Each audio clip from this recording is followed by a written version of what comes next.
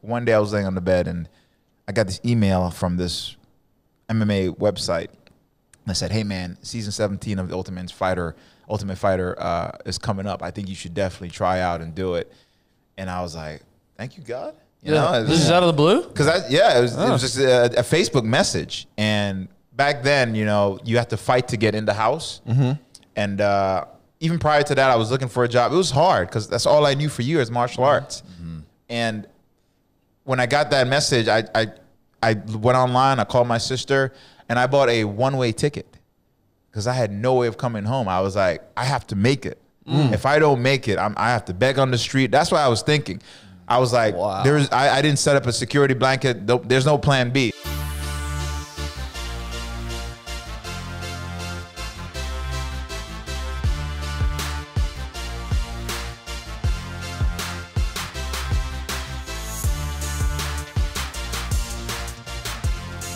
So for those of you that watch My Little Ponies and Disney Channel constantly, you may not know who this individual to my right is. Wasn't he on Even Steven back in the day? That's true. That's a good point. Do you even know what that is? Sounds funny. Yeah. It's an old It's white folks. It's an old white folks. That's definitely why I don't know. They bring up all these things. Isn't that where Shia LaBeouf got to start? He was Steven. No, Shia LaBeouf. I think he was the brother. Look it up. Nope, I'm looking it up right now. While you talking, I'm looking it up. Are we wasting time about? Yes, we're talking Nobody's about. wasting time. Yes. I've seen Sister. There you go. There you go. It's same channel, same era. Difference. Same era. Just a hair. Anyway, so we have the number 9 right now on going back up, but the number 9 middleweight fighter in the world, Uriah Hall, sitting next to me. Thank you, man, for joining us. So I don't know where to look, but this is we've been like as excited / nervous. That's Shia, by the way. I know that who he is. Excited / nervous because what we're doing is we've drawn straws on who you're going to put in a rear naked. And Darren unfortunately drew. Oh, you know, I think that's one shot after dark, isn't it? No. One shot after Y'all got to be the rear same. naked. Yeah. Back in college, we're just going to turn the lights out and see what happens. No. But we appreciate you coming on, man. You're in the middle of camp. You've got a fight July 2nd, right? yes, good old Vegas. Oh, good old Vegas. But man, this is your push, right? For a title. And this is I don't want to say like this is not obviously your last chance, but you know, you've been fighting for a long time. And this is important to you to get a title shot. And this is that first step. Absolutely. It's I mean, I've been in the sport for so long. I started training when I was 16 years old. Come to the country as an immigrant from Jamaica. I was bullied. Didn't even know what bullying was. Hold on, because we want to dig way into this. I don't want to breeze over this. But just a little intro to Uriah and man, we got to connect. I guess it's been a little while now, a few weeks, few months, maybe a month. But we went to a charity event, man, and it was awesome. It was a children's cancer event, and man, Uriah was awesome with these kids. Like, Wait, you didn't know him before 2 or 3 weeks ago? No, that was the first time. You act like y'all were boys from like back in the day. Oh man, dude, if someone's famous, they're my boy. I'm a regular guy, man.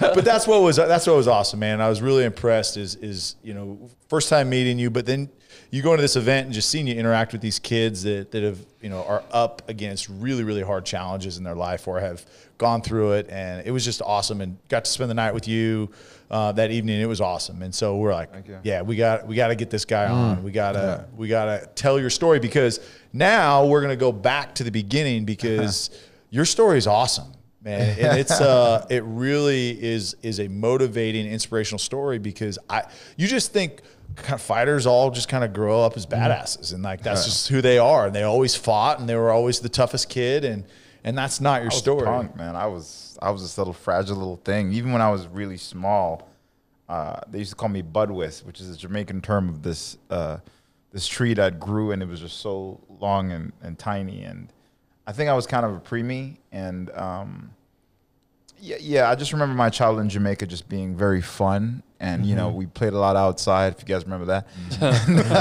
Never heard of it. Crazy, right? Didn't stay inside. But it was just a different type of culture, and coming to America, coming to America, it was just a cultural shock because New York City was just so real, you know. And there was no guidance, there was no manual. It was like, all right, get in there and be somebody. And you know, bullying was one of the first things I encountered. And of course, you know, kids are mean, but it was because I was different. I didn't realize I was different. In my mind, we're all the same, you know. And that played an effect so much where it ruined my confidence. Again, it was like a whole new world to me, and getting bullied so bad that losing my confidence, not wanting to go to school, walking with my head down, it really plays an effect where I started to cut classes, and I kept doing that. Didn't realize they would call you home, and you know, my mom got the phone call like, "Hey, your son hasn't been in school." I'm like, she's like, "What the blah blah blah blah," and I broke down and started crying. And you know, I told her, "Hey, I hate school. I don't want to go. I'm getting bullied, and it's not something I want to look forward to." And this was like my beginning year of high school. But even junior high school, but junior high, that's when it got worse. But junior high, I just I took it. You know, every day I just get bullied, and I got beat up one time. I got beat up so bad by a bully. He beat me up on the bus, and another bully I remember jumped in and be like, "Hey man, that's enough, bro. That's." Oh wow. And it was like 5 more stops before mine. I just got off, and I remember walking home just devastated. And I can't believe I don't know if I could say this, but I actually had the mentality of going back to school to hurt this person and whoever laughed at me, which we've seen, a lot of kids go back to school. And I do remember it was a Friday, and I was spending the weekend trying to find some type of weapon to go back to school, because at 15 I didn't know any better, and that was my like escape. I was like, these kids will never pick on me again. I wasn't thinking about the repercussion of what would happen to me. So luckily I couldn't. You know, I remember asking some guy, and he was looking at me, "What the hell are you talking about, bro? You better get out of here." And I just didn't want to go back to school on a Monday, and the whole weekend I'm like, I gotta find something. Luckily, I didn't. I went back and took it for another year. And when high school came, that's dark. Were you bullied? And you said they called you names in Jamaica. Were you bullied like that though in Jamaica as well? No, never. I was never bullied in Jamaica. I mean, the way, like, we would dress like this with no shoes. You know, this was like, you didn't even need shoes. Shoes was like, okay, nobody cares. You know. And I just grew up like that. You know, I didn't even know what racism was. I remember the first time encountering it, I'm like, what do you mean? And it was just such a weird feeling to me. And it was like my mind was starting to open up, like, wait, there's a difference? And at a young age, not having a father figure too, you know, my mom was a single mom, and so let's go back on that. So you're single mom in Jamaica. So single mom, brothers, sisters? Oh, so there's 5 boys, 2 girls. Oh, 5 boys, 2 girls. I'm the last one. Just your mom. It's my mom. What a saint. Okay, so when did you move? When did you guys come over to New York City? So it was like sporadic. I mean, it's a long story. It was sporadic, but I was like the last one to come. And we got time. We blocked 6 hours. So. My aunt, who, if you can think of an evil Disney character, that was my aunt, man. And you know, she treated my mom just really bad. And if I can give one thing she did that I could never got over, was when my mom was pregnant, I forgot with who, she told my grandparents to kick her out the house. And my mom said she had to sleep under the veranda, the cellar, because we had goats and stuff in Jamaica, and she had to sleep with the animals while she was like maybe 5, 6 months pregnant, or maybe less. And she had to do that for a while. So I grew up hating, and hate's a powerful word, hating my aunt. And you know, my religious background was a Seventh-day Adventist, so we didn't celebrate like Christmas or holidays. So as a kid, I didn't have any of that. And I remember when Christmas came and you go back to school and kids had new uniforms and I had to wear my same uniform, it killed me. And I just grew up hating every holidays. And then my aunt didn't like me because she didn't like my dad. And I just didn't understand. And I was like 6, 7. And I remember they all left. And I was sitting on the veranda, which is, you know, our house is a little higher up. And I was 6 and 7. I remember this. I just remember them driving off. And I think it was maybe Christmas Eve. I was just sitting there. And I sat there for like 8 hours. I just sat there. And something happened where I just built up this hate for holidays, for her.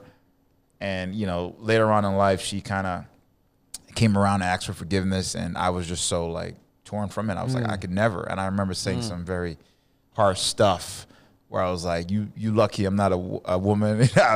You know, I was just angry. And my mother, credit to her for instilling these things upon me. I was like, how could you be around someone like that? She did this stuff to you. And she was like, she's my sister. I'm like, what? That means nothing. Blah, blah, blah, blah. And she's like, my son, you know, my son. She was like, you know, God created us in his own image. And I am who I am. And it doesn't mean I have to change who I am because this person treated me like that. I know who I am. And she taught me at a young age to always remember who I am. You know, there's some bad people in this world, but you don't have to take away from who you are. Yeah, they're going to hurt you. They're going to do all that stuff. And it's so easy to go into that mindset to want to do bad, but you can never forget who you are. And I struggle with that because I am that guy, and I always wanted to be mean and angry. And even with fighting, you know, I'll knock you out and I'll apologize. I'll be like, hey, man, you okay? I'm sorry about that. And my coach was like, what the fuck are you doing? Like, I'm like, I don't know. And I struggled with it for years because I didn't grow up like that, you know? Like the other day, my coach was in the gym giving a speech about, remember when we were kids, we used to throw toilet papers and people's houses and stuff like that? I was like, I never did that. Yeah. And they were saying, yeah, but, you know, kids used to do. I'm like, I never done any of that. And they're like, how do you not do that? I'm like, it's culture, man. I was raised differently. I didn't find any happiness hurting people. So I just grew up like that. And in the fight world, where it's barbaric and you have to be this type of character, and I've struggled with that because I'm a nice guy. You know, I don't know how to kill you. I don't have a killer mentality.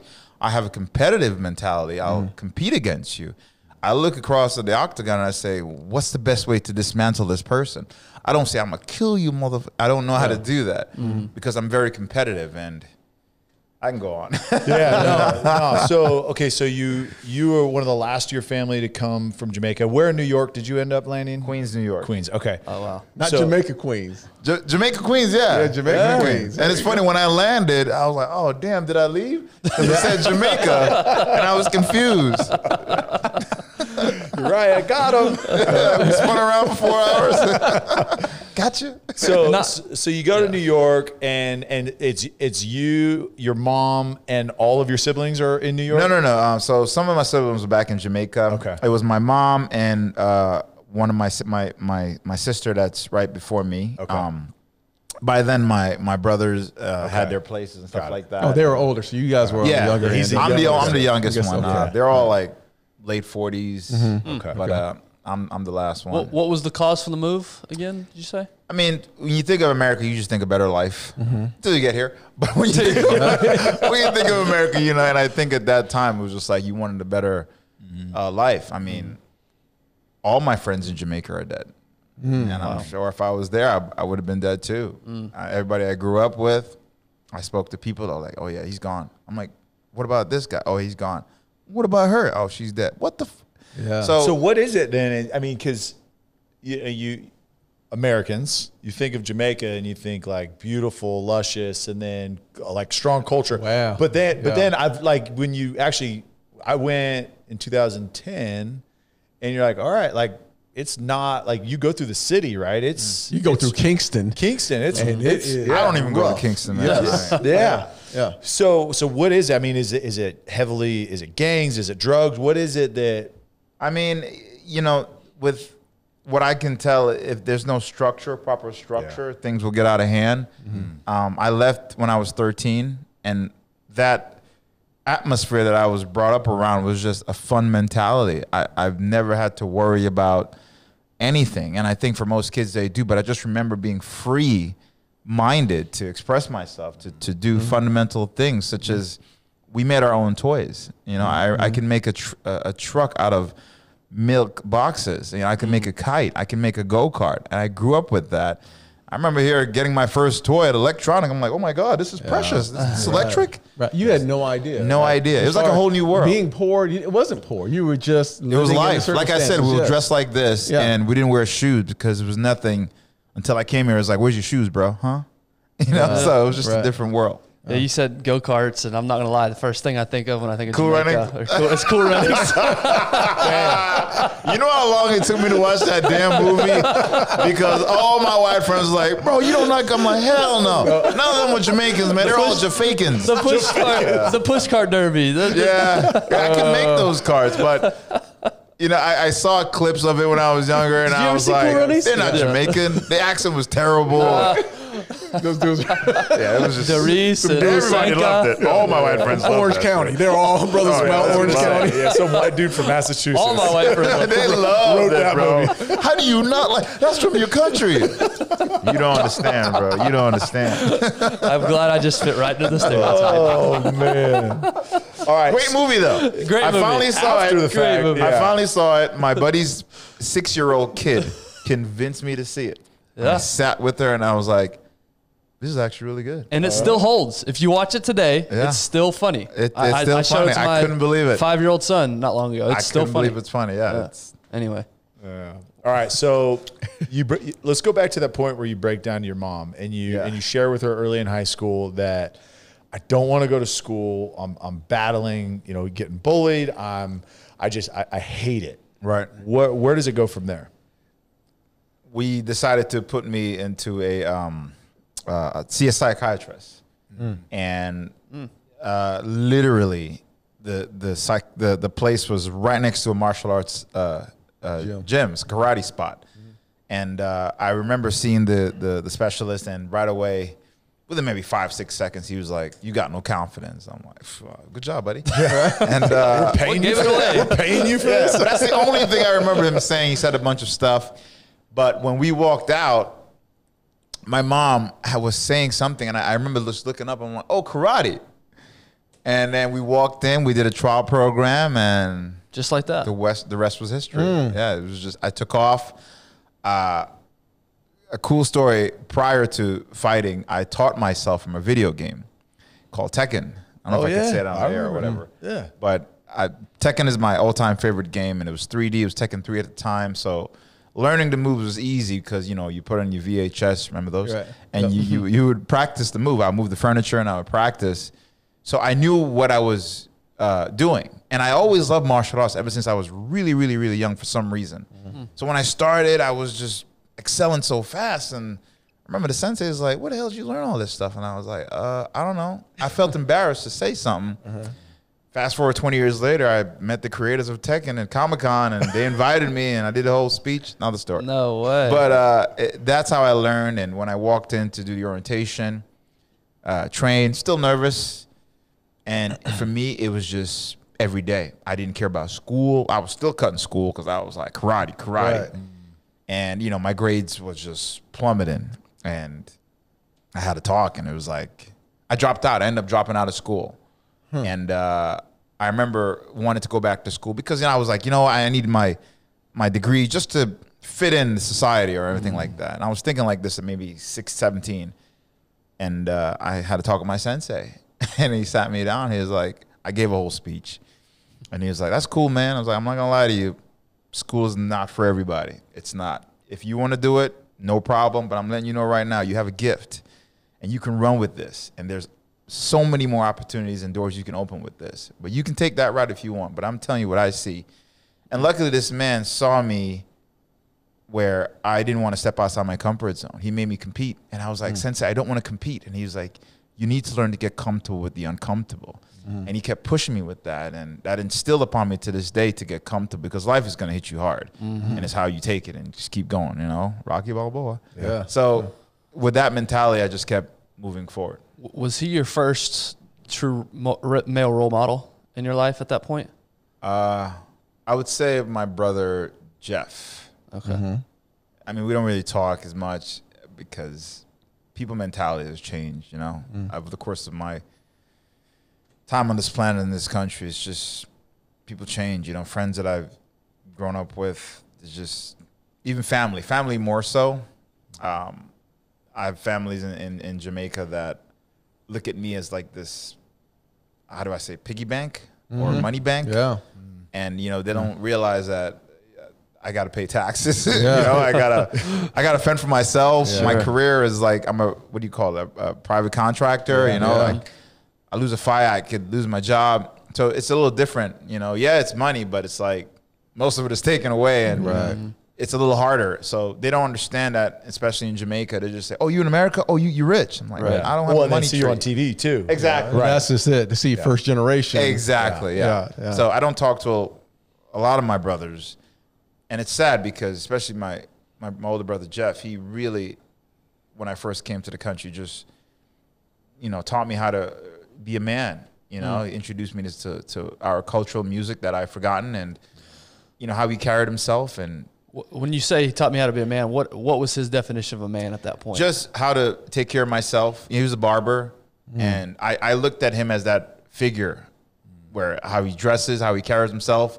We're always put together and independent, but just small stuff. I still didn't know much, and after that, I just met so many other father figures. I have so many father figures, and I wish I had that more in my own dad. I didn't get to really spend more time with my dad because, I don't want to dive too deep, but my dad at one point lied to me and told me my grandfather passed away to get money, and I remember being devastated because I grew up around my grandfather, and a week after he called me and said, "Hey man, so your grandfather didn't really die, but he actually just died."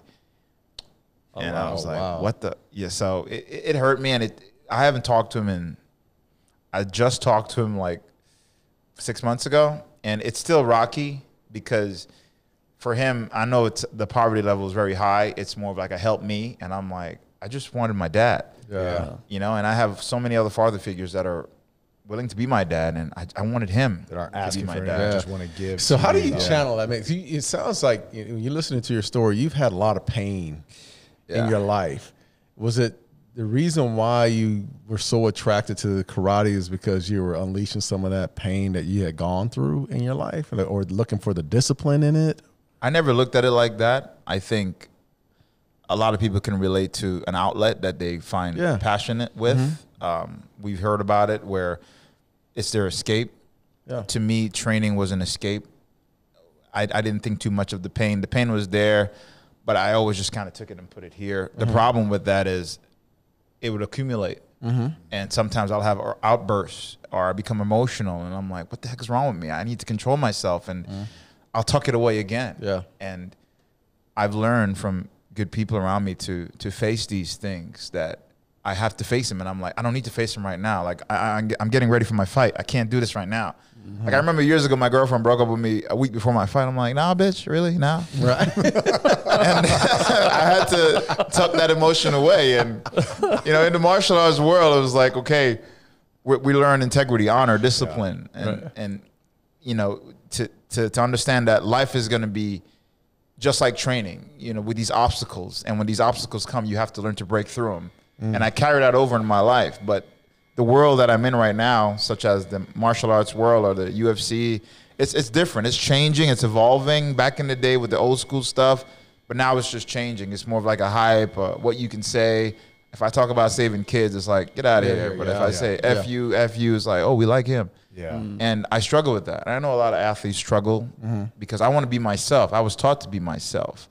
But the world is constantly changing to say, you don't want to be yourself, dude. That's boring. Right. Give us something that we can. You got to sell yourself. Yeah. So exactly. You got the Conor McGregor, sell yourself. Yeah. And I don't know how to do that. But unfortunately, it's how you make money these days. Unless I go out there and really hammer down and beat the crap out of somebody. But it sucks. But I got to be me. Yeah, and I agree, because some of the fighters that I grew up watching, like the stoic, like just badass, don't have to say anything. Yeah. And they'll just end you. Like that doesn't, like it's the louder, the more ridiculous. Like the Diaz brothers, like I respect them and I love watching them fight, but it's like they're almost just a spectacle because of their personality, right? And that's what it is, right? And they're just like no filter, say whatever they want. Yeah. Like, I mean, Conor McGregor, I wouldn't say that he was like the first one, but he definitely like upped it a level, right? Yeah. And so like Tito Ortiz was that before. And so I just like, I agree. I wish that we could even just take a step back and say, okay, hey, look, especially in this realm, like let's let the ring, the octagon, let's let that speak louder than all the things that you're doing on the side. Like, I get it, branding, but the same thing with football, right? It's all about, like, you know, Juju. He's like a good receiver. He's good. Right. He's not the best, but there was a period where he was the most popular receiver in the league because of his social media and the dances and all these like things that had nothing to do with football.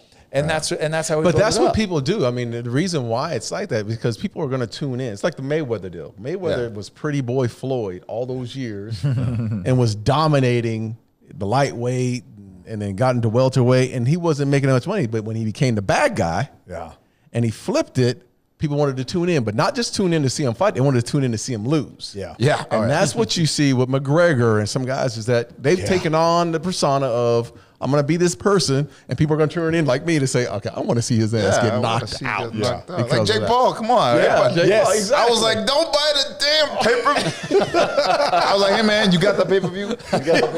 I'm coming over, you know? I ain't paying for it. Like, I ain't paying for it. If you pay for it, I'll come and watch. But it sells because you're like, you want to see him get his ass kicked, and for the 10% of like, we want to see him win. It is what it is. It's not going to be what it was, and it shouldn't be what it's not. So take us back to your first match in karate. I want to go back to first competitive. First competitive match because your sensei basically wanted to get you out of your comfort zone. Man, I don't remember it too much because karate, you know, we had tournaments because it was like 40 something schools, and we would all have this tournament every like 6 months. But I do remember my first boxing match, which was like completely outside, and I was so nervous backstage that my buddy was like, dude, we don't have to do this. I'm like, no. I have to do this. I was so nervous. I just felt my soul leaving my body. And it was a FDNY versus NYPD. So legally, I knocked out a cop. Oh, wow. Don't say that too loud. Don't say that too loud. Can't say that too loud. How did you get in? We're going to cut that out. Like, were you like a cut and come back? We're going to cut to our sponsors. Legally, We'll edit that we out. both signed waivers. He was like, listen, let's do this. But my big bro, I call him, you know, he taught me since I first started karate.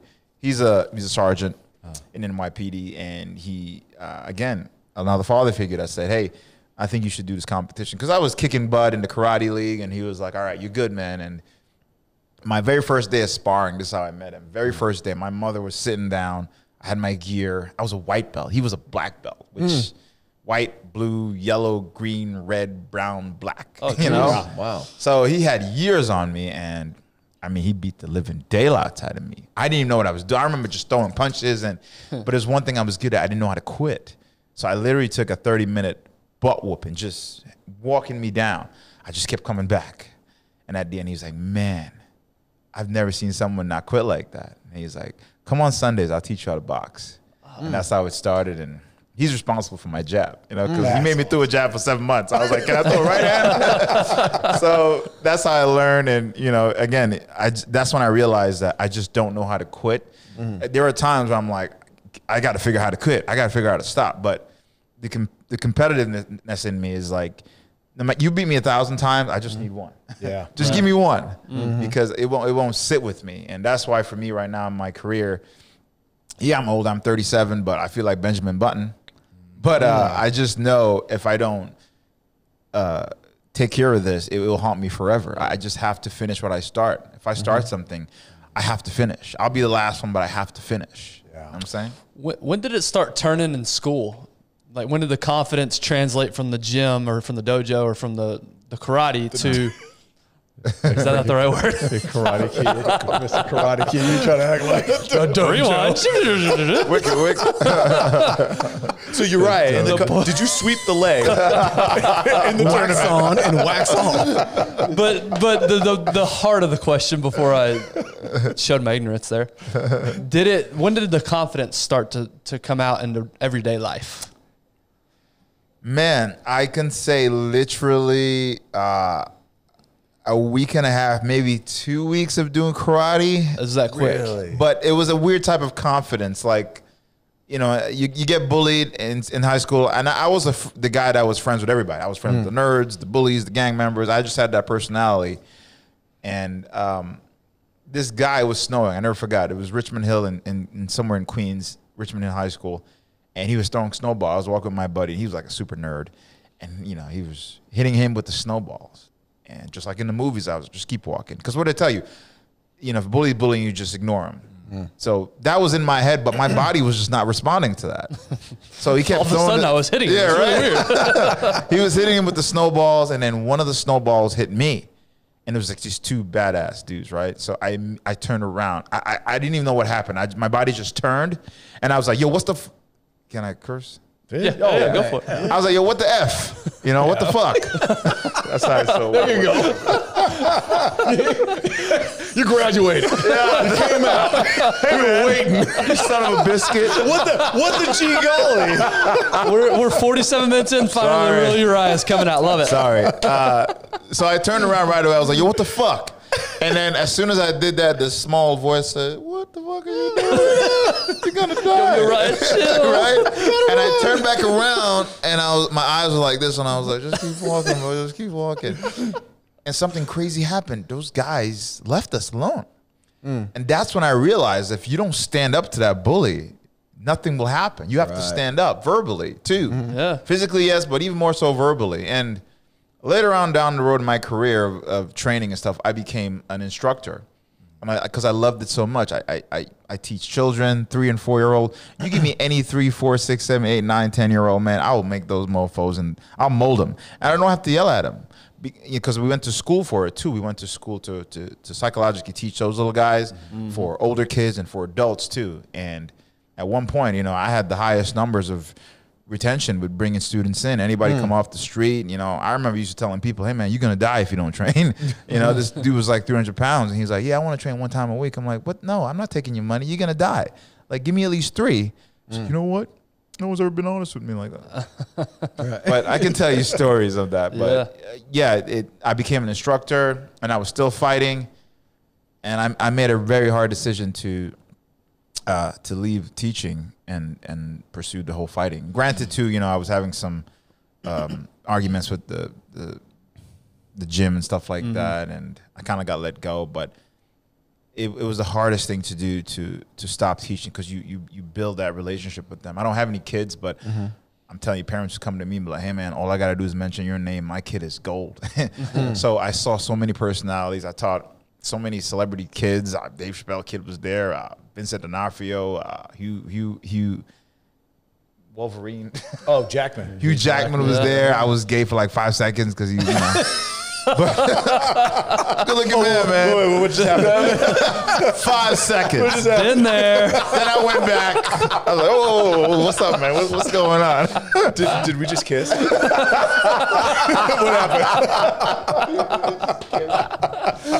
He's a great guy, man. He is such a cool dude. His son was such a spoiled brat. But I met him. So we're going to start this session off with sparring. You and me. We're going to throw you in Shirtless. the deep end. I mean, I want to take a quick break and thank our partners, Sleep Number, and highlight a couple things they're doing. Guys, these Sleep Number beds are unreal. The technology that they've created, the feedback that it gives you on your sleep. I've got the app opened up right here. They tell you things like your heart rate variability, your breathing rate, all these type metrics and feedback to give you so that you can improve your quality of sleep. They're all over the place. You can go and check yourself out, a Sleep Number store, wherever you live. Go to sleepnumber.com as well. They've got great resources on there. We just talked about this not too long ago. They have a whole blog section, all these articles, things that you can improve your health. Sleep Number is definitely changing the game when it comes to bedding. So get yourself to Sleep Number, get yourself to sleepnumber.com and check them out. Now back to the episode. Let's connect the dots here. So you 2 weeks in, you feeling the confidence, you turning things around. I didn't know what it was. I didn't know what that was. I felt it. I just didn't know what it was. Yeah. Where did you go from there? You were at 16, 17? I was 16, around there, yeah, 16, 17. And did grades start to improve a little bit? Nope. No. I was like school, you know, and I gave it so much because for me, it was just the outlet that I always needed. It was the one thing that I felt I was just gravitating towards, and no one was judging me. I was progressing. I was getting better, stronger, faster. I was learning things. I was learning things about my mind and my body. So I didn't even pay attention to that. So did you end up graduating high school or no? No, I dropped out. But then when I wanted to go back to school, that's when my sensei was like, yeah, dude, you can totally do that. But I'm letting you know right now, you have a gift. Yeah. So that's when you decided I'm going all in. I was like, you know what? I'm going to go all the way in. And so you're 17 at this point, 18? 17, 18, yeah. All right. Yeah, so where do you go from there at 18? I just, I went into an assistant instructor, and, you know, there's a Joe shoot, and there was a Deshi, then there's eventually became a sensei. And after sensei, there's Shion. It was like, at the dojo, right? Yeah, but you know, they transfer you to other places. Martial arts gym, what do you use that? Yeah, gym works. But even then, you know, I was homeless. I didn't have a place, and I slept at the gym. And this is in New York City? This was in Queens. Wow. Queens, okay. Because I didn't really have a job. I didn't know anything else. I just gave it so much of my focus. Were you getting paid at the time? I was kind of getting paid-ish, but it was like, you know, I was cleaning the gym. I was doing all that stuff, that Mr. Miyagi stuff. I was going to say, yeah, You that's didn't like care, straight movie. Like, Oh, yeah, I was cleaning the gym. I slept in the office. I remember when it was cold, I took cold showers because they didn't have any heat, and I lived there. And it sucked at the time because I remember going out sometimes. I wanted to eat. I couldn't. I ate out of garbage. I did. Wow. And, you know, it was some low times, but something inside me said, this is not going to be forever. And I remember sitting down one time in the bathroom, and I was just sitting there like, I can't do this anymore. And I think for everyone, they have this moment where it's like, you know what? The new chapter is demanding a better version of me. And I felt like that was a new chapter demanding a better version. I didn't know what it was, but I just kind of went into it and became a higher instructor, got paid. Still wasn't enough. My sister helped me out. She gave me her studio. The commute was just long, and this was my commute. I lived in Queens. So there's Queens, there's Manhattan, and there's New Jersey. So we had to go to New Jersey every day pretty much. So I would get up at 6 to get to the city by like 8:40.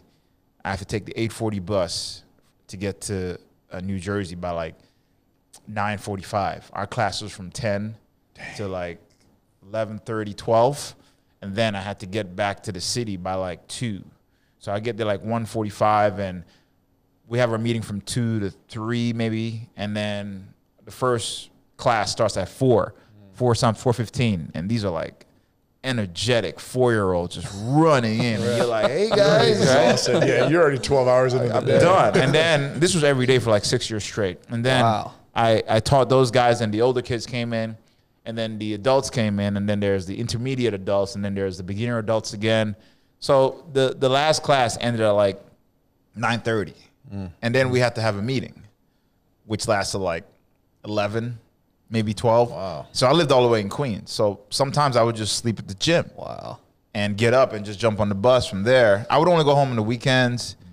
Looking back now, you know, like Steve Jobs said, you know, you realize how the dots are all connected. It didn't make sense. It sucked. I was like, why am I doing this? But I've built this mentality to say anything is possible. I've heard people say it, but when you actually live through it, anything is really possible. So going back to that moment, though, where you said, I can't do this anymore, and you decided to ratchet it up and go even further in, why not, like, what made you want to keep going further as opposed to, I got to quit and do something else? Why not quit in that moment? I was passionate, and I think with passion, it's a drive force. Even my old sensei, we don't talk, not the guy that told me about my comfort zone, the head of the whole organization, but he's extremely passionate. He's an old dude that's doing kicks where like, how you doing that kick at your age, you know? So one of the main things he always talked about was passion. And if you don't have it, you know, it's hard to kind of maintain and keep doing stuff. That's why I'm still fighting, because I'm passionate about it. If it was just a job, then I wouldn't train properly. I was just, you know, collect checks, but I'm still passionate about it. I'm looking for new ways to make my body work differently. I'm outclassing younger guys where they're like, come on, old man. I'm like, all right, you only get my left hand today. So I'm passionate about it because I'm always looking for new ways to get better, to improve. And are you passionate? arts. Was there a time when you were passionate about teaching as well? Because my God, absolutely. I love teaching. I'm doing it now. My coach is like, you need to get back to that. I have clients now. But, you know, for me, it's just downtime. because I love to teach. And with kids, you know, I did this thing with Make-A-Wish. I taught the kids, and the lady came over like, I've never seen that before. And I'm like, I actually went to school for this shit. So, you know, we kind of partnered up or whatever. I love kids, man. I You guys love just overpaid. They used to pay me nothing. They used to pay me nothing in Queens to do this. The cool thing is some of my kids are getting married. Wow. And that's when you're like, oh, okay, I'm old as fuck. Yeah. So I have kids hitting me up like, hey, sensei. I'm like, dude, you're a grown ass man. You have to call me sensei anymore. He's like, oh, you're all my sensei. And they're getting married. Can you come to my wedding? I'm like, oh my God, you getting married? I haven't even thought about that shit yet. You getting married? So it's cool to see that them growing up with that mentality. And one of my kids is a baseball player, and he's, you know, he calls me up for advice and stuff like that. And it feels good, you know. I'm like a dad of all these damn kids, but Right. So what is it? Because martial arts creates, and you've talked about it, right? The mindset, right? Yeah. The mental toughness, right? There's like a stoicism to, especially like karate, I would say. But like what is it, and what is the training involved? Is it intentional, or does it just kind of come with the training inherently of like the mental toughness? Because I mean, you look at some of the greatest fighters, they're mentally the toughest people out there. So is it intentional, like, hey, we're walking through this exercise, or is it just the mental toughness that comes with getting punched in the face and then pushing through it? it's hard to say. What I can say is every day is a fight for everybody. I think everybody is going through their own battle. I mean, I'm sure each and every one of you guys right now is going through your own personal fight, and regardless of its personal, outside or inside, it's gonna mold you and build you. You look at some people like, wow, how are you so mentally tough? I'm sure there was some point in his life where something happened where he had to develop that mindset, and I feel that's the case for a lot of these people. A lot of people are like, how could you do that? How could you go in there and take punch to the face? And I'm like, I had no choice.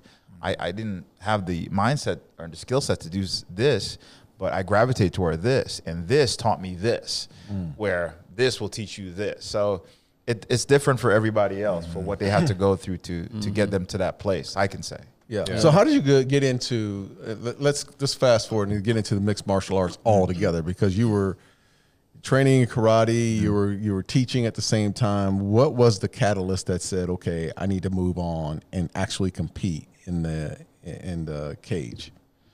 I was undefeated as a kickboxer, and I was getting bored. And I was just like, because as a martial artist, there's challenges that make you feel like you're improving. It's a never-ending journey for a martial artist. You know, if you take away like ranks, wins, losses, that's how you think, because it's a journey. And I was thinking about this journey. I'm like, I'm too comfortable here, and I need to step outside my comfort zone. And MMA was kind of, coming around and stuff like that. And Okay, well, let me go back then. So you went through, you were competing in karate before. Karate. In karate and before. kickboxing, yeah. Okay, so when did you start doing the kickboxing? When did that start? I mean, from a business standpoint, the way my gym operated was, okay, I think the economy was changing and stuff, so we changed from karate to kickboxing, because karate was just kind of old school. Some of the stuff didn't work. It was kind of like, all right, that shit ain't gonna work in real life. So with kickboxing turned into more of a cardio base. Soccer moms, they love that shit. No, I need you in this position here. So let me grab your gi real quick. Hold on. Okay, It's great now we're for good. kids. It's great for kids because it developed that discipline mentality. Yeah. But for adults, they were looking for something more fundamental. Yeah. So hitting a bag, or sparring each other, or sweating and doing push-ups and all that stuff, and feeling like you're achieving goals. So they moved towards that market side, right? So like, And what year are we talking here? probably around 2008 or right before that. Okay. I think when Gotcha. that thing happened. Yeah, the first one. But yeah, when they started to change that, then we just kind of went with it. Okay, so then it kind of evolved into, because you were a second-degree black belt already at that point? I was due for my third. Third, so okay. Technically a third. How many degrees are there? Again, I'm an ignorant. I think there's 10. There's different Oh, wow. countries. Like Japan yeah. has like 14 or some shit. Wow. Yeah, I don't know. What's the one where you get a samurai sword with it? I have no idea. I haven't achieved that rank yet. I haven't achieved it. All right, But so it's funny because when I was a brown or red belt, I remember looking at black belts, and I in my mindset, and this is how powerful the mind is. And my sensei, again, I was at the tournament, and I'm like, man, these black belts are awesome. And he's like, I want you to go in that tournament bracket with the black belts. I'm like, Sensei, no, these guys are black belts. They'll kill me. And he was like, dude, that belt don't mean shit. Is what you know up here. And I went in there and I was schooling everybody. And I'm like, how are you a black belt, dude? Because in my mind, you know, you're a god. You're a black belt. You talking shit? Yeah, You had to be talking shit. I was like, bro, step your game up. You know, I was young. I'm sorry. What were you saying? No, that's it. Much better direction. But the mind is powerful, man, because you start to say, oh, I don't belong there, or this is way better than me. And then you psych yourself out without even realizing that you have attributes that you haven't used yet. Yeah. And my story was a little similar. Darren was a little different because I think Darren knew from an early age, like, I belong there. Like, I'm a badass, whereas I wasn't. I was the same deal when I was, you know, in the Arena League and the CFL and all these deals. I'm like, dude, these NFL guys, it's a whole nother level. Like, I don't belong in the same locker room as those guys. And then you get there and you hit them in the mouth and you're like, oh, you're a human being too. You're just a dude too. You're just a dude. You're just a third degree black man. Which is so crazy. Like, and I think that people in every aspect of life, whether it's a job, right? Like, you're an associate and you come into a new firm and you look at these vice presidents like, oh my gosh, these dudes are the smartest dudes on the planet. Or the CEO, like, he is way smarter and way more gifted. It's like, no. They're jacked up dudes, people too. Nobody has it together, man. And so, I mean, that's really cool that, like, your sensei pushed you there because credit to that guy, man. So, all right. So you go through, you make kind of the transition from traditional karate to kickboxing. That was, I mean, you're built, if you've not seen Uriah in person, he's long and just like built like a kickboxer. So, and if you've ever seen him fight, he's got some gnarly kicks. Yeah. I'm all right. But okay, so we're gonna actually do a demo when we're done today. on Darren. Yeah, Darren's quads. I love how they just voted you. Darren, how those abs working? I'm the only badass. So when you made that transition, did you like gravitate more towards now like this traditional kickboxing? Like, are you looking at like the Muay Thai? Like, what was there an increased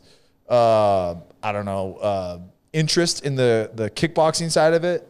Initially? Yeah, because I'm naturally dynamic. I like to do stuff like you see in the movies and video games because that's where my creativity comes from. And with MMA, guys want to be like, oh shit, I ain't gonna do that. You know, start grabbing me, and I'm like, what the? Can we fight like men? What are we doing? And a lot of my opponents started doing that, and I'm like, all right, there's a hole here. I gotta work my grappling. Yeah. I remember submerging myself to a wrestling place. I hate wrestling. The whole hugging and laying there and shit. One of the toughest sport ever, but God, get off of me. Because I like to punch and kick and move. But I had to step outside my comfort zone again to just understand the baseline. I knew I'm not going to be the best wrestler, but I just wanted to know my defense where I can get back to my comfort zone where I'm good at. And I did the same thing with grappling. And I tell you what, your entire story has been sprinkled with getting out of your comfort zone. That's like the theme of your life. Yeah, that's exactly it. Out of your comfort zone every step of the way. Because life, I personally feel life is, it's happening. That's how I look at it. And you either happen with it or you happen without. It's happening. You know, I will never get this moment back. I leave, there'll be another moment. I look at happiness as moments. Like when someone says, I want to be happy, like, what is that? What does that mean? Happiness is moments. You can think back to when you were a kid or you spend with your wife or your sibling, whatever. It's moments. Those what makes you happy. It doesn't last, and that's why we hold on to it. But that's where those true happiness to me comes from, and I hold on to that. Yeah, we talked about this a few weeks ago, Tyler. It's the effort paradox. It's like effort takes effort, and as is implied, and it sucks and it hurts and it's costly. Yeah. But there's so much value in it too. Yeah. And going through something that takes effort is innately more rewarding than if something's just handed to you. Exactly, yeah. And so that's what you figured that out early. Yeah, I felt like I had no choice too because I didn't have any. I was looking like, oh shit, I got to find my own. And it's weird, man. I mean, there were times where I'm like, why is this happening to me? But now, you know, I remember I got my license at 29. We don't drive in New York. Yeah. But you know, I have the option of having a car to having a second car, and I just have that option. I remember I was worried about what I'm going to eat. So these struggles, depending on what they are for everyone else, because we're all doing our best, I think, in our own way of what we think, and most of the time is what we were taught. whether it's from older generations saying this is the way, and we've used to that. Because I had an argument, to give you a story, with a gentleman in the pool. We're talking about homosexuals, and he was saying that. Can I talk about that? You go ahead and go down that road. Go ahead. I think we already talked about it. You already opened the door with. You can kick Yes. You can kick 99.9% of people's asses, so you can talk about whatever you want. But his argument was, and I don't even know how the hell this conversation started. His argument was, yeah, if you were born like that, then you're supposed to change. And I'm like, what? I'm like, I don't think, if you're born gay, then that's who you are, bro. Like, let him be gay. And he was like, nah, God don't condone this. I'm like, there's like a lot of gods, right? Like, there's like 12 more. Like, what are you talking about? Which one are you talking about? And I was so upset. And I was like, dude, like, let someone be who they are. Who are you to take someone's choice away from being who they are? That's like me saying, oh, man, I was born black. I got to change white. Like, I was born this way. I have to be comfortable in my skin. If that's what you want, as long as you're not hurting anybody. And that was my argument. Preach. And my girlfriend at the time, / I don't know what we are, / we're confused at the moment. She kind of spoke Just to make me. things clear. But I love her to death. Love you, baby. Oh, I'm going to get slapped. But she said to me, listen, you got to understand this person was raised this way. Yeah. So that's the mentality. That's the environment they're used to. So even though you don't agree with them, at least listen to understand. Because I always say this. I always say, listen to understand. Don't listen to reply. And I was not doing what I preach, which was to listen to understand where this person is coming from. That, okay, that's a different world that you brought up. Let me explain where I was brought up and what I think. Yes. And then at some point we can do this. Yeah. Because, again, he believes in his best way of what he thinks while I'm over here. And we both believe that it's right. Right. But it's for us to kind of do this, which I think we should be doing with this whole politic bullshit. Yeah. 100%. Yeah. And that's what's hard. And we talk about this right now. And I keep pointing at Ben because Darren only shows up when Uriah shows up. So I ain't showing up. Notice the swag we got. Same thing, man. I'm trying to tell these dudes. Yeah. both just came from an SMU rally. But hey, what fraternity are but you're rushing? right. Like, when conversations, like, it has to be a two-way street, right? And it's hard because when someone says something that we disagree with and they believe something that we wholeheartedly believe is wrong, we automatically, I think, naturally kind of feel attacked and have to defend our own thoughts. Yes. Yeah. And it sounds like that's what you're saying, is like, because same thing, like, so I have two gay brothers and I was raised a certain way to think something, and I think differently today than I did when I found out my first brother was gay, and then when my second brother was gay. I feel completely different now, because I've listened to the other side, right? And I was raised a certain way. But when you can listen to understand, and then you hope that the other person will then do the same. The hard part is when they don't. Yeah. But that's when I just shut down, and I'm like, all right, this conversation's, it's not worth having, because again, it's just wasted oxygen. Now you're just trying to prove your point. That's that, right. yeah, but. Like, Yeah. have you listened to me? Do you get where I'm coming from? Are you trying to understand? Are you actually even asking me questions? Right. And not just questions to, like, set you up to say something wrong so that you can rebuke them, right? Exactly. And so that's what I agree with you. I think right now, like, these conversations that we need to have are, okay, hey, I would actually just like to understand more. Yeah. And I would like to have this conversation in a way that it's like, okay, I'm going to give you your space, and I'm going to listen and try to understand where you come from, why you believe that. Okay, it may be completely different, but guess what? That's why we live here, and that's why this country is supposed to be amazing. We're not in that time right now because we feel like if someone says something we disagree with, whichever way it is, right, on all sides, if you say something, I feel like you're attacking me. Yeah. And we're going through this book right now, The Coddling of the American Mind. It's all about this idea that we now, as a country, and especially the younger generation, because of the coddling, we feel like, hey, if you believe something differently, or you say something, whether the intent is to harm me or not, if you say something that I disagree with, it's an attack, and I need to shut you down. Right. And it's unfortunate because we're missing out on so many beautiful conversations that can happen that can bring people together, but now it's dividing. Yeah. And that was deep. That was really deep. You know what? All that was said, and I didn't know that you had two gay brothers. I'm like, That's all you picked up on? that's all I got. Get to know your friend here. I'm like, what the fuck? I've known Tyler, bro. That shit was deep right there. And I was like, okay, I heard two gay brothers. That's what I heard. I'm sorry. Oh, man. It's like watching Telemundo, the Spanish people. Yeah, And like, I thought it was Lindsay Lohan. You said Lindsay Lohan. He said, I know Spanish. I speak Spanish. Oh, man. Man, yeah, thanks, Darren. I appreciate it. Get us back on track, Tyler. Uriah, you bring this shit out of me, man.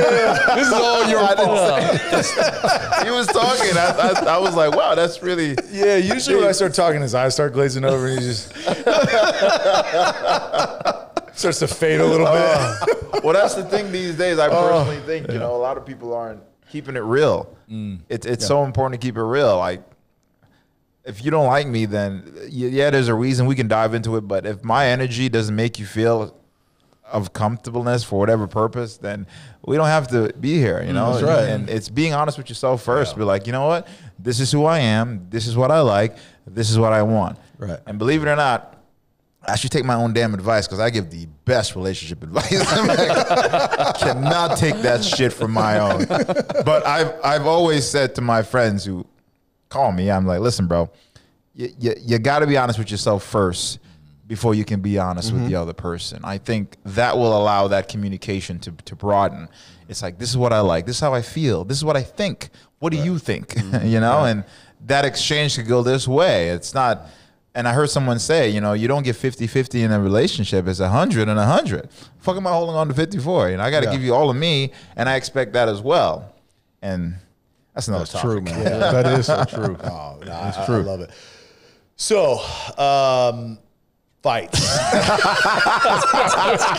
Speaking of gay, So, all right, talk us through though how like your transition into the UFC. I mean, was it something that you're like, okay, this is starting to grow in popularity, or did someone say, hey, Uriah, you got to go. This is a great story. I lost my job. I was a full-time instructor, and I didn't know how I was going to make ends meet. I was dating this girl. God, she worked for Ernest & Young. Oh, yeah. You are. Yeah, she was banking. And, I didn't feel like a man having a woman pay for me, And she was like, don't worry about it. She was French, too. She's responsible for my outfits, She came to my house. She's like, Uriah, you're an athlete. What are you wearing? This is the clothes, babe. She's like, you should never shop at Old Navy again. All right. So, she wanted to help me out, but I just couldn't. I don't know, my pride or whatever. I was like, I got it. I figured it out. And one day I was laying on the bed and I got this email from this MMA website. And I said, hey, man, season 17 of the Ultimate Fighter is coming up. I think you should definitely try out and do it. And I was like, thank you, God.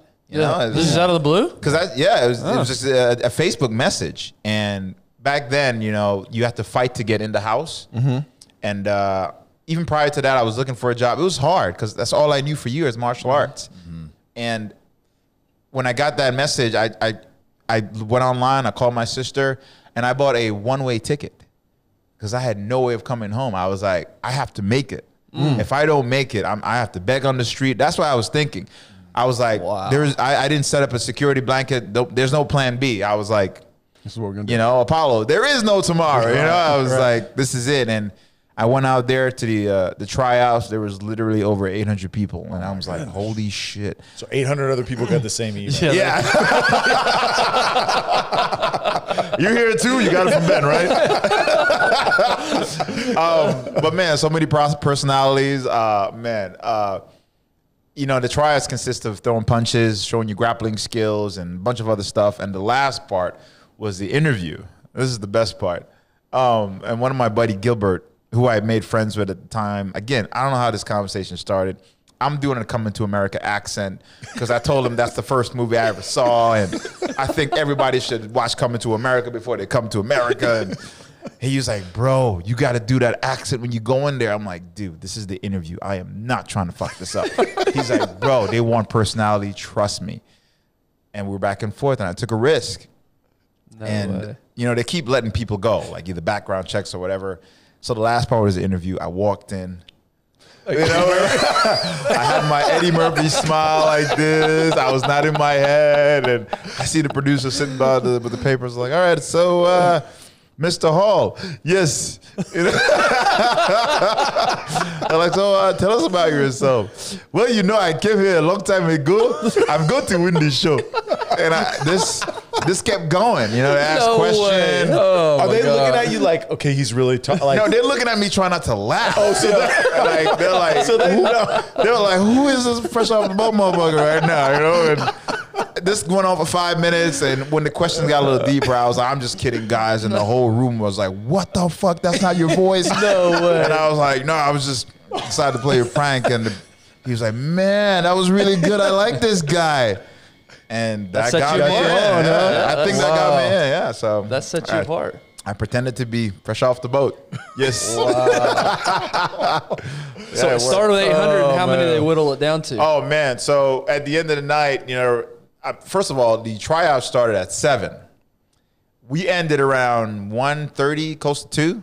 So the whole day was just tryouts, and I remember sitting down and they gave a little speech. Listen, you know, we appreciate you guys. Thanks for coming out. If we didn't call your name, don't think you suck or anything. It just means blah, blah, blah, blah. And they're calling names, and they got to 10. I was like, okay. They got to, I think they only called 60. There's like, we only want 60 out of 800.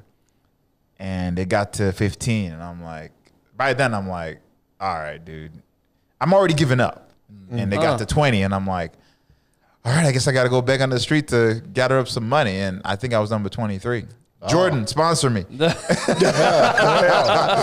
think I was number 23, and my eyes lit up, and stuck us in a room with a contract that thick. Like, sign your life away. Yeah. We will. You didn't even read it. No, we didn't even read it. We didn't read shit. Like, huh, right here, you own me? Okay. But, you know, I was young. I didn't have anything. And right after that, you know, they put us in a hotel. They did some medical work. They did some more background checks. A bunch of other folks got let go again, and I mean, I was alone for the first time in my life. I think that's when I had that real change because they asked you can invite people to watch you. None of my families could have made it. My best friend could have made it, but then he had to cancel. So I was literally there by myself. I had the stand had families, and I had nobody. And I was like, shit, I'm alone for the first time. And I locked in, I zoned in. And I won the fight, and I got in the house. And throughout that whole 7 week, just alone and just uncomfortable. Who was in your corner at that time? Just it was Chael Sonnen and John Jones. Okay. So it was those opposite team, and I wanted to be on John Jones' team, because I was like, John Jones, you know, he's cool. And I was like, man, pick me, and I ended up getting picked by Chael. You know, Chael was just funny, controversial, and all that stuff. And it couldn't have been the best thing that ever happened to me. Chael really spoke to me the way how I felt I need to be spoken to, because for years it was like a drill sergeant with my coaches, blah, blah, blah, and I shut down naturally. And, you know, they would say, oh, you're a bitch. And I'm like, oh, fuck. I'm a bitch if I shut down, if you're yelling at me. So I thought something was wrong with me. And he's like, dude, no, everyone is different. You just have to be spoken to differently. And he was like, all right, I just want to keep your hands up, move your head, stay off the bottom. That's it. And all my fights were just clean cut because there was no pressure, and everything I went to him with, because you know the old school, no excuse, blah blah blah. There isn't, you can't lose. And I remember saying that to him. He's like, yeah, you can lose. I'm like, no, I can't. He's like, yeah, you can lose. We're not trying to lose, but you can lose. And the moment I acknowledged that, I'm liberated from it. And I went out there with no pressure. I killed everybody. So he couldn't have been the best thing that ever happened to me. We still talk.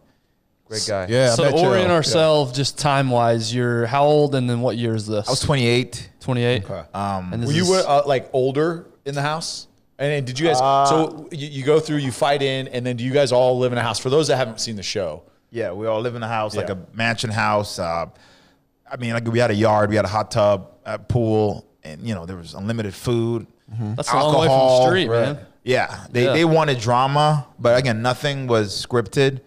I mean, a game of checkers, because the only brothers on the show know how to play checkers. We know how to play chess. You know, all the white dudes are playing chess. Like, you know how to do this? We're like, fuck you, man. What's wrong with you? What's wrong with you? You know how to play chess? No. So they like drama. So we're playing checkers, and I don't know if you play, checkers. You know, if you have a king, you can do whatever. Yeah. And I think I had 2 king, and my buddy had 1, and we were back and forth. I could trap him. And he's like, all right, this game is done. And I'm like, no, we ain't done. Again, I'm very competitive. And he's like, well, we gotta call a forfeit. I'm like, no, well then I win because I have 2 kings. He's like, no. And this was back and forth, and the camera came out like this. And then you know what I'm saying? So right when we kind of left the scene, one of the producers came up and said, hey, Uriah, man, we gotta have a little interview about the game. I'm like, what do you mean? He's like, we gotta talk about it. I'm like, come on, man. You don't look at us 2 black asses playing checkers. Yeah. Really? That's what you're doing to us? And he's like, it's good for the camera, man. I'm like, oh, my God. Yeah. So I had to talk about checkers and why I felt like I should have won. And, yeah. But it's good for TV, you know? For the drama. Yeah, everything was edited. When I knocked out Adam Sella, he was out for like 10, 15 minutes, I think. And oh, wow. The camera cut to my face right away. And they're like, oh, Uriah was so devastated. Like, yeah, motherfucker, after 10 minutes you didn't get up. I thought I was going to jail. Yeah. I went to Dana. I was like, hey, am I going to jail? He's like, what? No, you signed a contract. You good. Oh, okay. you don't think he's dead, right? Like, I thought I killed him because it was so bad. Wow. But the power of editing, they just cut to my face and my reaction. But that was after 10 minutes where I was like, and I apologized too. I was like, I'm sorry, Adam.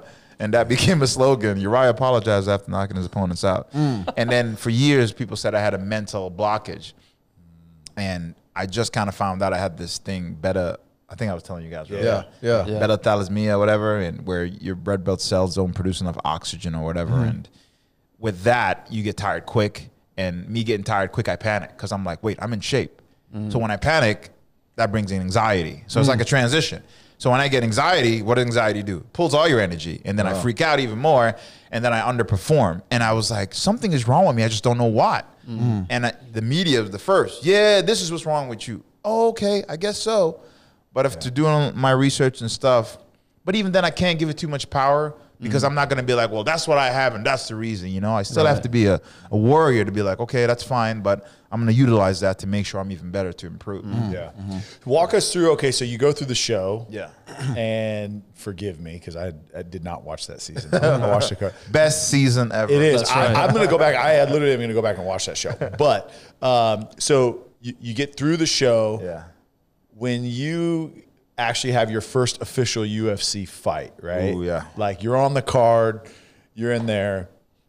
Walk us through that moment. Like, scared to death. Who are you fighting? Who's first? I think it was Chris Lieben. oh yeah? That was his last fight. What color hair did he have on this fight? Red. Red, okay. Yeah. All right.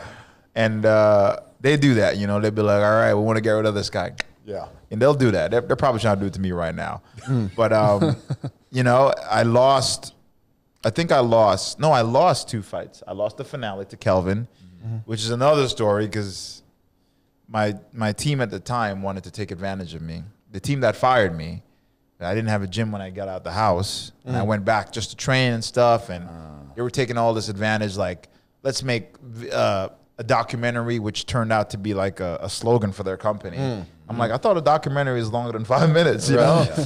And basically used me and wanted me to sign a contract that gave him 33 3/3%. I'm no mathematician, but you might as well take half. And nothing was really said. It was like, we'll take care of you. I'm like, what does that mean? So they were going to be your manager. Yeah, but that's what the contract said. Right. Hounding me like 2-3 weeks prior before the fight. I'm trying to focus on the biggest. Right. Yeah. And I almost signed it, and I was talking to my buddy. He's like, dude, do not sign it. Let a lawyer read it. My good friend Jenny, who got Bill Cosby out of another. Oh, wow. Yeah, we'll talk about that. She read it, and she's like, oh, dude, you cannot do this. They own you for 5 years. You have no say, and you pretty much given them your life. And me not signing it was like saying an F you to them, even though they fired me, and even though I did so well, and they tried to capitalize on that. And they say that I left the organization for money. That's the story because everybody from the organization thought I left for money. But once everybody started leaving the organization, your money. Yeah, exactly. Because you wanted your money. Yeah, they want, but no one really knows the truth. They just thought that I was a deserter. I just left them and say F you because I wanted more money here. But they don't know that they really tried to screw me under the table. Wanted me to tweet shit out in the back before my fight. I'm getting ready to fight. The fuck am I worried about Twitter for? Right. To tweet out my shirts for sales. Right. So they were using this as an opportunity. Yeah, it sounds like there's a lot of drama surrounding that. Oh, yeah. Was any part of you able to reminisce and think back to your time as a teenager coming to getting beaten? Like, did any of you have any time to look back on your life and think, I made it, I did it, I accomplished what I wanted to do here? I think as human beings, it's hard for us to be satisfied. You know, that's why there's a next TV that's better. There's a better camera than that. There's a better mic coming out. Right. You know, so as What's Jake, wrong with our mics? this is great. Yours has actually been turned off the whole time. But J. Cole said it the best, you know, love yours. You know, another cool story. I have a Challenger, Dodge Challenger, and badass muscle car. It's a little loud. It's aggressive. It says Uriah. And then I have a Volvo, an XC90, which is a great car. And I hated Volvos. You know, I wanted to get a second car and wanted a GLE. And this guy convinced me to get a Volvo. And I sold the Challenger, and I was going to sell the Volvo too. And I'm like, you know what? I'm going to invest in this thing.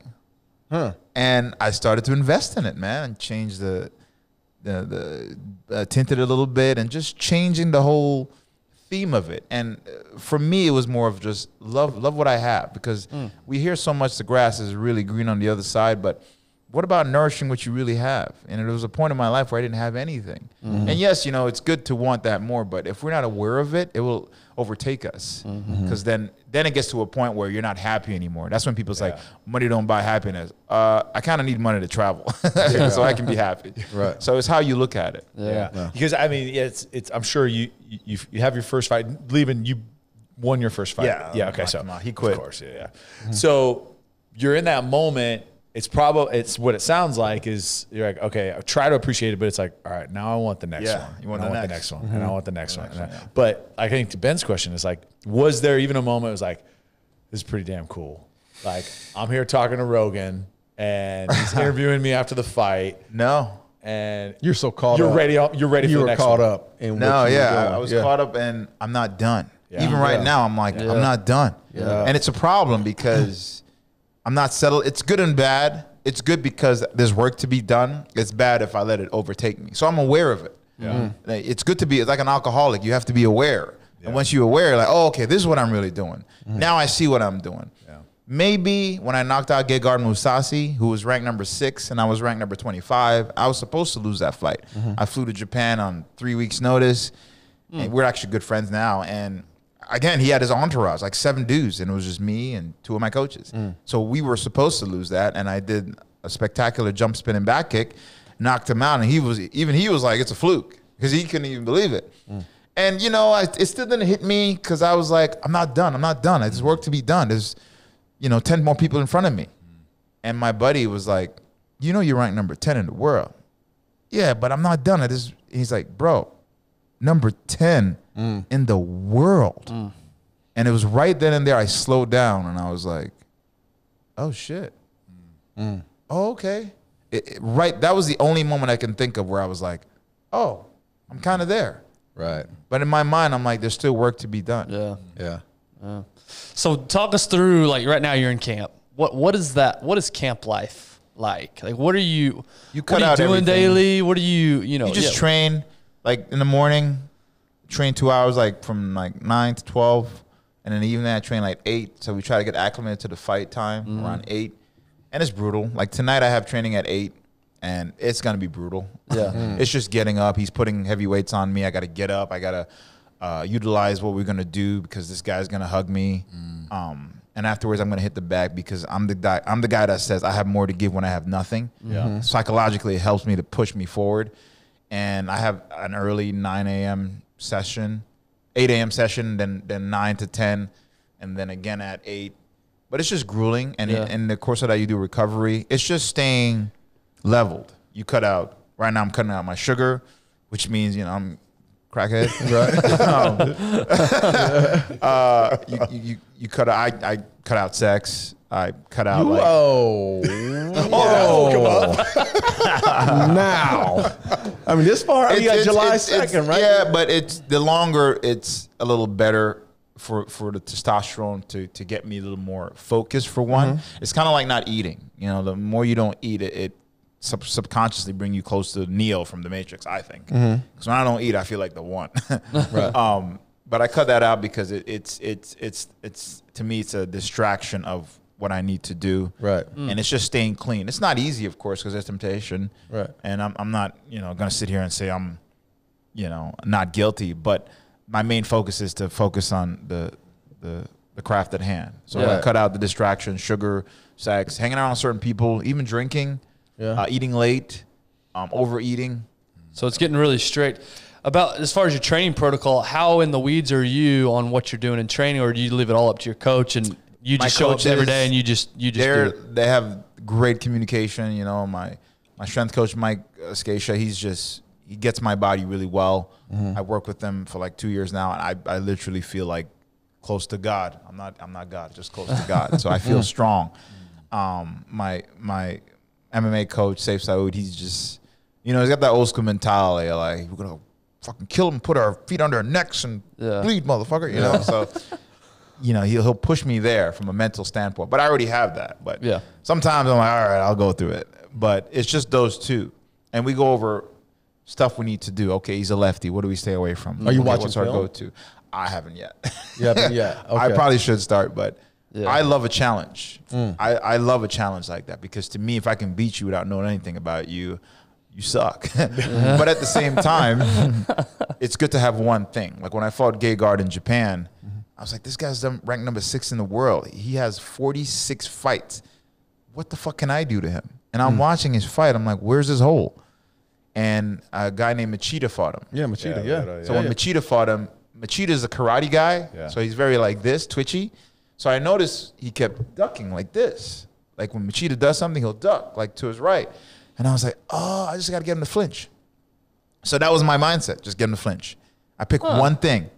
And I went like this, and he flinched, and I jumped spinning back kick, and he just ducked right just like it. that. So I picked one thing. Even when I fought Chris Weideman, who I hope he's doing a better job, I broke his leg. Backstage, I'm looking at him before the weigh-ins, and I'm like, man, he's got some skinny-ass leg. I'm sure if I kick the shit out of him, I'll break him. I remember saying this. Wow. So when we got in there, I watched his fight, and I was like, he's a strong wrestler. He's got heavy hand. What does he do? What's his common thing? And I noticed before every fight, he kicks. He kicks.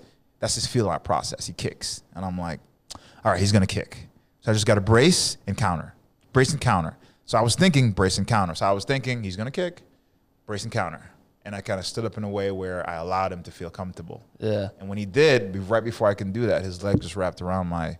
Yeah, he didn't throw a punch. That's the fight you never... You did, yeah. Wow. Easiest money I ever made. Yeah. So see, here you are saying you don't know how to play chess. Yeah. Here you are playing real life chess. Yeah. There you go. That's actually pretty good. What are you thinking back in the locker? Like they're about to call your name. What's going through your mind at this point? Are you? I know for me, I'm listen to like, music. What are you doing? I'm saying, what the fuck am I doing here? Yeah. I could be home playing video games. I mean, everybody handles it differently. Somebody just get excited. But what I've learned is to take the pressure off myself. I put so much pressure on myself that I forget to be in the moment. I'm living in the outcome so much that I underperform. And I've been training myself to be more here because this is all you got right here. And that's what I'm doing right now. Just be more present. So when do those nerves calm? And is it after that first, like in football, that first hit, that first play? That's kind of when you settle down, you forget about the crowd, you forget about everything. Sometimes it takes a while. Sometimes it takes a little while. When does that happen in fight? Depending on the... Yeah, because I know when I fought Anderson Silva, who was my idol, that was the hardest thing ever. I was fine, but after, my coach was like, dude, there's going to be a point where you look at Anderson, you're going to be like, oh, fuck. That's Anderson. It's Anderson. And I'm like, yeah. And I remember walking around, I looked at him, and he did a spider pose, and I was like, oh, fuck. That's Anderson Silva. Like, I remember that That's moment. Anderson. That's Anderson. He's doing a spider pose. I'm in front of him. I can't get out. He's fighting me. But again, the guy's my idol. He was the first guy that I saw, and I said, I want to be like that guy. And fighting him, it took me a while because I was like, shit, I don't want to hurt him. And I was like, it's Anderson. I was, in that it's Anderson Silva, and I don't want to, because I respect him so much. And maybe towards round 2, the end, I was hesitant for most of the fights because I was battling myself. And, I saw some openings. My body just reacted. And afterwards, my coach was like, don't you fucking cry. And I'm like, Yeah. Well, dude, let me tell you, that after that fight, the respect factor showed. oh, man, I was It balling, absolutely man. showed afterwards. I rember you being on your knees. Yeah. well, I loved it. It was hard. It was like hitting your dad. I was like, I'm sorry, dude. Well, that's the weird thing about that sport because Darren, I don't know who you looked up to when you were playing, but you're not physically trying to hurt. Well, you are, I guess, trying to tackle him. Yeah. So maybe not a great analogy, but you're trying to physically hurt this person. Yeah, and I fought That you look up with to. my friends. Yeah, I fought my friend before. I fought my friend in Canada, and man, you should have seen us back before the fights. Coach was like, "Fuck are you doing? You guys are fighting. Stop hugging each other." I was like, it's my friend. Separate that shit. And I was jabbing, beating him up. It was a little easier to separate that for some weird reason because he was my friend. I kind of knew what to expect, and we're hugging afterwards and stuff. It's a weird sport, man. It's the best thing I ever done, but the weirdest shit ever. What is it that you love about the sport? What is the one thing that you would say that no one understands that you're really in love with? Is it the walk? All right, I want to take a quick minute to talk about our partner, Choctaw Casino and Resort. We are really, really humbled and grateful to be a partner for them. If you've listened to the show for any amount of time, you've heard how great the resort is there, how great the casino is, the new expansion. They've doubled in size, 3,000 new slots. They've got unbelievable sports bar. They've got unbelievable restaurants, unbelievable movie theaters, arcades for kids. It is endless, the things that they've not only improved but added. But it's just the experience that they provide is second to none. Choctaw Nation has done an incredible job with the community, with philanthropy, with support. They have just done incredible things. So we are extremely humbled and grateful to partner with Choctaw Casino and Resort. Make sure, I know you know it, but it's just a short drive up 75. Go check them out. And now back to the episode. Honestly, it's between the walk to the fight to the finish. It's like everybody and their mom could have their own opinion, but they'll never know what it's like. Just for that walk only to get there, where you have people chanting and people booing, and then you have people watching on TV that you don't even know, and then the boss is there saying, don't fuck up, and then your family that you don't want to let down, and you have all these emotions racing in, and you're like, shit, can you all just sit the fuck down? And then you have an opponent looking across you, I'm going to kill you. You're like, fuck. And then you have to get in there, and the whole time you're not getting it together, and Bruce Buffer is announcing, and you're like, oh, fuck, it's almost that time. It's about to happen. And the ref goes in the middle, say, you ready? You're like, no, that's what you really want to say. And then you look at the other guy, and you know there's nothing you can do to stop that person from taking that step forward. And you're like, fuck, I have to figure this out. And I haven't figured it out. That's that moment. That is a fear unlike anything else. That's a great way. Crazy, man. It's crazy. Explain that. Yeah. It's crazy. Wow. That's so open, though. That's so much transparency in that, because you hear You're all these fighters that are like, oh, dude, I can't wait to get out there. It's like, get out of here, man. They're lying. I do a speech when I talk about walking down the tunnel. Yeah. And the fear that's really in you. Like going to a football game, if you're not nervous, then something is fucking wrong with you. Yeah. Oh, my like you're God. not breathing. I'm terrified. Certain guys terrified. are crying. Oh, like I'm tears coming out of their yeah. eyes. They're anxious and all. And for me, it's the same thing. Like I think you the same way, Tyler, is taking the first hit. Then you're like, okay. We're playing. Yeah, but the other weird thing about the sport is there's something about getting beat up, and you experience that as it's very embarrassing. Oh, it right? sucks. And so you're getting, if you lose in front of millions of people, whereas in football you lose, it's like, yeah, it sucks, but it's not. Team. There's an ego hit even further when you get beat up. Yeah, and I think too, like, the first hit in football, it's like, oh yeah, we get that first, get it out. If you take the first hit wrong, you're done. You're done. It's not like you The get a fight's warm-up over. shot. You know? No. I can't take That's a that good risk. point. You okay? No flag, no timeout. Hey, timeout. Timeout. What? You can't. That kind of got me. Hold on, coach. Hold on. Ref, give me a second. and credit to that. My last fight, I lost about a year ago, but I know Sean Strickland. I fought him. I trained with him, so I wasn't overconfident, but I was like, I know what to expect. He's weird. I train with him. He's got this weirdness when he fights. Like he'll punch here, and somebody will hit you. But literally, like you said, the first punch did something to my eye. Like, I was like, what the hell? He punched so awkwardly that it hit my eye in a weird way, and I'm like, okay, I'm still okay. And then 2 more punches, and then my right orbital broke. Oh. And then I just remember doing this, and then I just saw black. And I was like, oh my fucking God, I lost my right eye. I can't see. So I can't say, hey, ref, hold on. Right, yeah, you're still going. And then he's still trying to kill me. Oh. And now I'm panicking because I can't see. Oh, man. So now you need your best weapon. You know, my eyes are my best weapon. I'm like, I see half of him with this, and this is already gone. Right. So I'm like, I'm trying to fake it. And now I'm protecting myself. And I was doing such a bad job that he was still hitting me. At one point, I couldn't see how far he was. So I was looking at his feet. I was like, okay, I can measure him by his feet. So I was trying to do math in my head. Okay, if I threw a small jab and a long cross and a longer jab, I can reach him. I was doing all this shit in my head. I'm getting jabbed. I'm moving. I'm trying to psych it out. I'm trying not to lose my shit. I'm trying not to give up. I look over. My coach is like, hang in there. And I go back to the corner. I'm like, fuck. And I can't say nothing because I don't want the ref to stop the fight because I'm like, I don't want to go out like a bitch.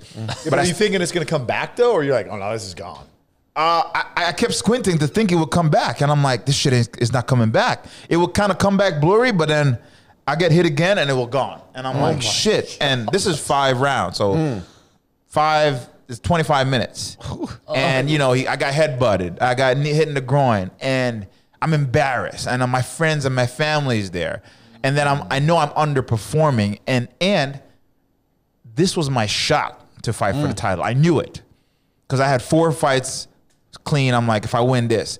So all that in my head, and I'm like, this can't be it. This makes no sense. Why? And I'm like, you got to keep it together. Keep it together. I'm standing up. I'm still fighting. I'm still getting my ass kicked. I can't figure it out. I can't see him. And I'm just taking an ass whooping as much as I can to do something. I'm like, there's got to be a way. So the whole fight, I'm like, okay, that didn't work. Okay, that didn't work. Okay, I got him with that. I got to keep doing that. All right, okay, that's working. Oh, shit, that was a bad idea. And this is going on, and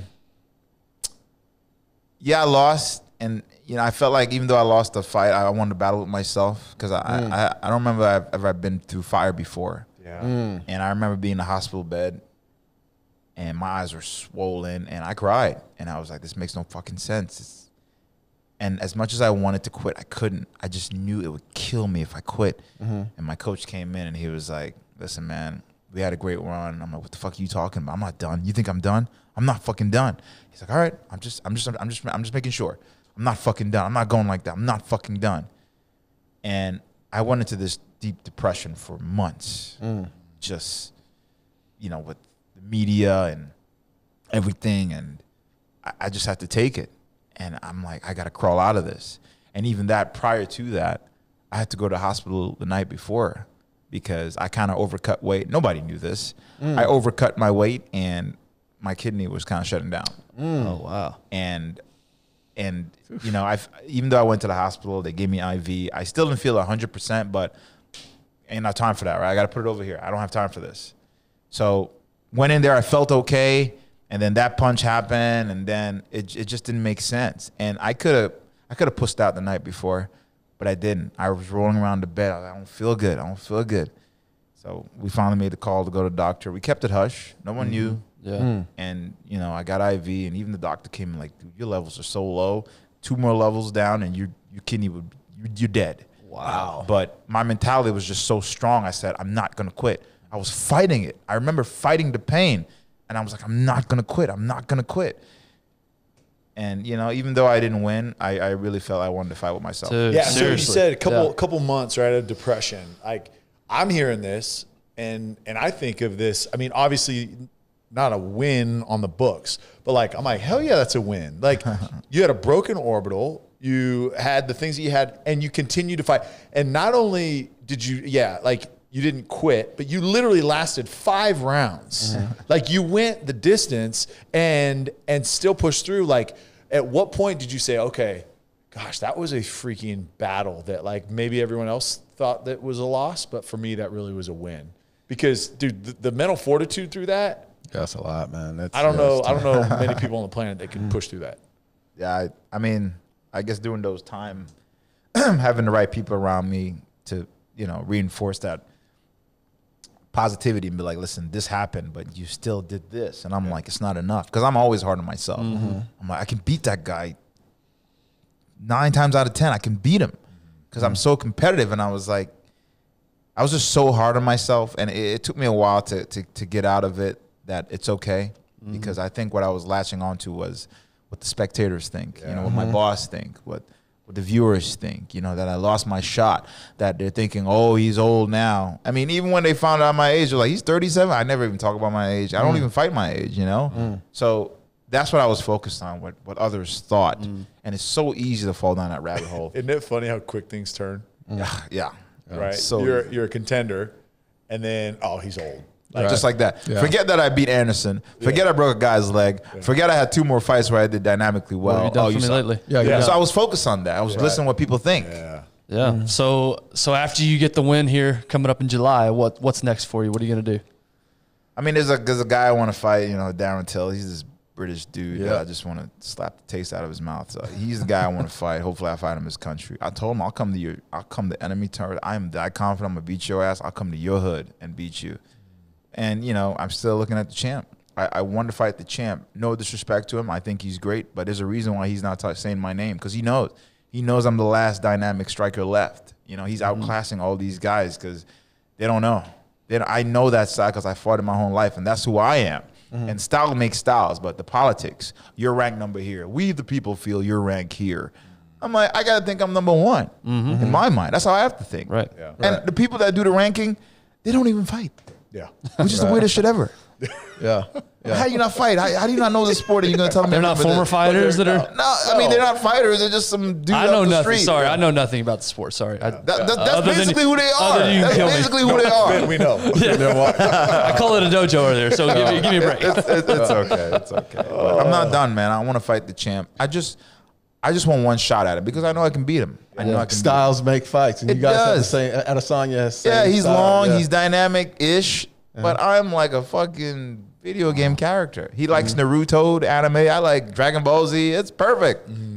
Let's be nerds, bro. See, I think in most episodes we would talk about like, hey, what's after when you transition? The rest of your life. What are you doing? I don't think that's this conversation. I'm not because you have so much more to do and so much more to accomplish. And in our case, and Darren was like the epitome of this, like blinders on, tunnel vision on football. And that as we look back on it, I think that was a deterrent to maybe success. Yeah. But I think in your line of work, you cannot be distracted, right? Like you are all about, okay, the only thing that matters is July 2nd. That's it. I'm gonna go beat that dude's ass, and then from there go get ready for the next one. Yeah. But I want to ask, and this is kind of is a spark Ben up here, is your training styles over the years. How has that evolved with understanding nutrition, understanding recovery? Because I mean, I know for me, man, it was just like go hard early on. Yeah, I want to know how now you the actual how things have evolved, and what you talked about your strength coach and your MMA coach, but like how dialed in on nutrition and recovery, and are you using any technology that or devices that help you within that? Great question. I think for a lot of people, when your want becomes a must, you change a lot. People ask me for advice, and I'm like, dude, educate yourself. I can give you advice, but that might work for me. Educate yourself and try it. See what works for you. As far as stuff that I'm doing is the basics, but I'm the guy that always say, well, how can we do this better? I'm throwing a jab. To give you an example, I throw a jab from here. We were taught, but I throw it from here. This makes a difference that a lot of people don't realize. Because if I do this, I'm twice as fast because it's more loose. And if I do it from here, it's more disguisable. So I'm always trying to find ways to do things that will shorten stuff. I just did a spinning back kick on the Instagram. I saw that. Unbelievable. But I was telling my buddy, I was telling my buddy that in order to really train the full dynamic of control and timing and accuracy is to put yourself in that weird position. And credit to my senseis who made me do things differently. So I said, I can hit you from this close with a jump spinning back kick. And they're like, no way. And if you're listening, stop what you're doing, right, press pause, go to Uriah Hall on Instagram. And I guess when you listen to this, it'll be last week, and watch this kick he's talking about. It's unbelievable. It's cool. It's all right. But it's just finding new ways to become a better version of yourself, whether it's in life or in my sport. I'm learning for the first time to let go. Yeah. The other day I went to California because I felt overwhelmed. Granted, I had some personal stuff. You know, my mom was not too well, and you know, I'm worried about the fight and the opponent I didn't want, and I'm just letting all these emotions come in, and I'm like, I got to get out of here. And I went to California. I went to the beach for a couple of days. Drove a Bronco around, which is a nice car. Yeah, I'm a big fan of those. Bronco hit me up. So I drove, I hung out there, and I just let go. I wasn't worried, and it's so hard to let go. That's hard to do, especially this close to your fight. Yeah, that's hard to take days off. I felt like I needed that. I needed to just let go. But when I say let go, it was more of just, it's okay, bro. It's okay. We don't get that a lot, you know? Yeah. One of the biggest thing I never do is this. Yeah. I never do that. I'm always like, that's cool. What's next? And I don't appreciate what I have. And even with the Volvo, something that simple. Because my friends make fun of me. What's up with the soccer mom picking up my kids today? Yeah. And I'm like, no, not really. But your wife. You know, but I try to, again, get comfortable with that uncomfortable. It's a mindset. Okay. People look at this as this car. But when you go in the car, you're like, yo, this is the Volvo. Yeah. You know, it's comfortable. And I'm trying to like get out of that, what you think.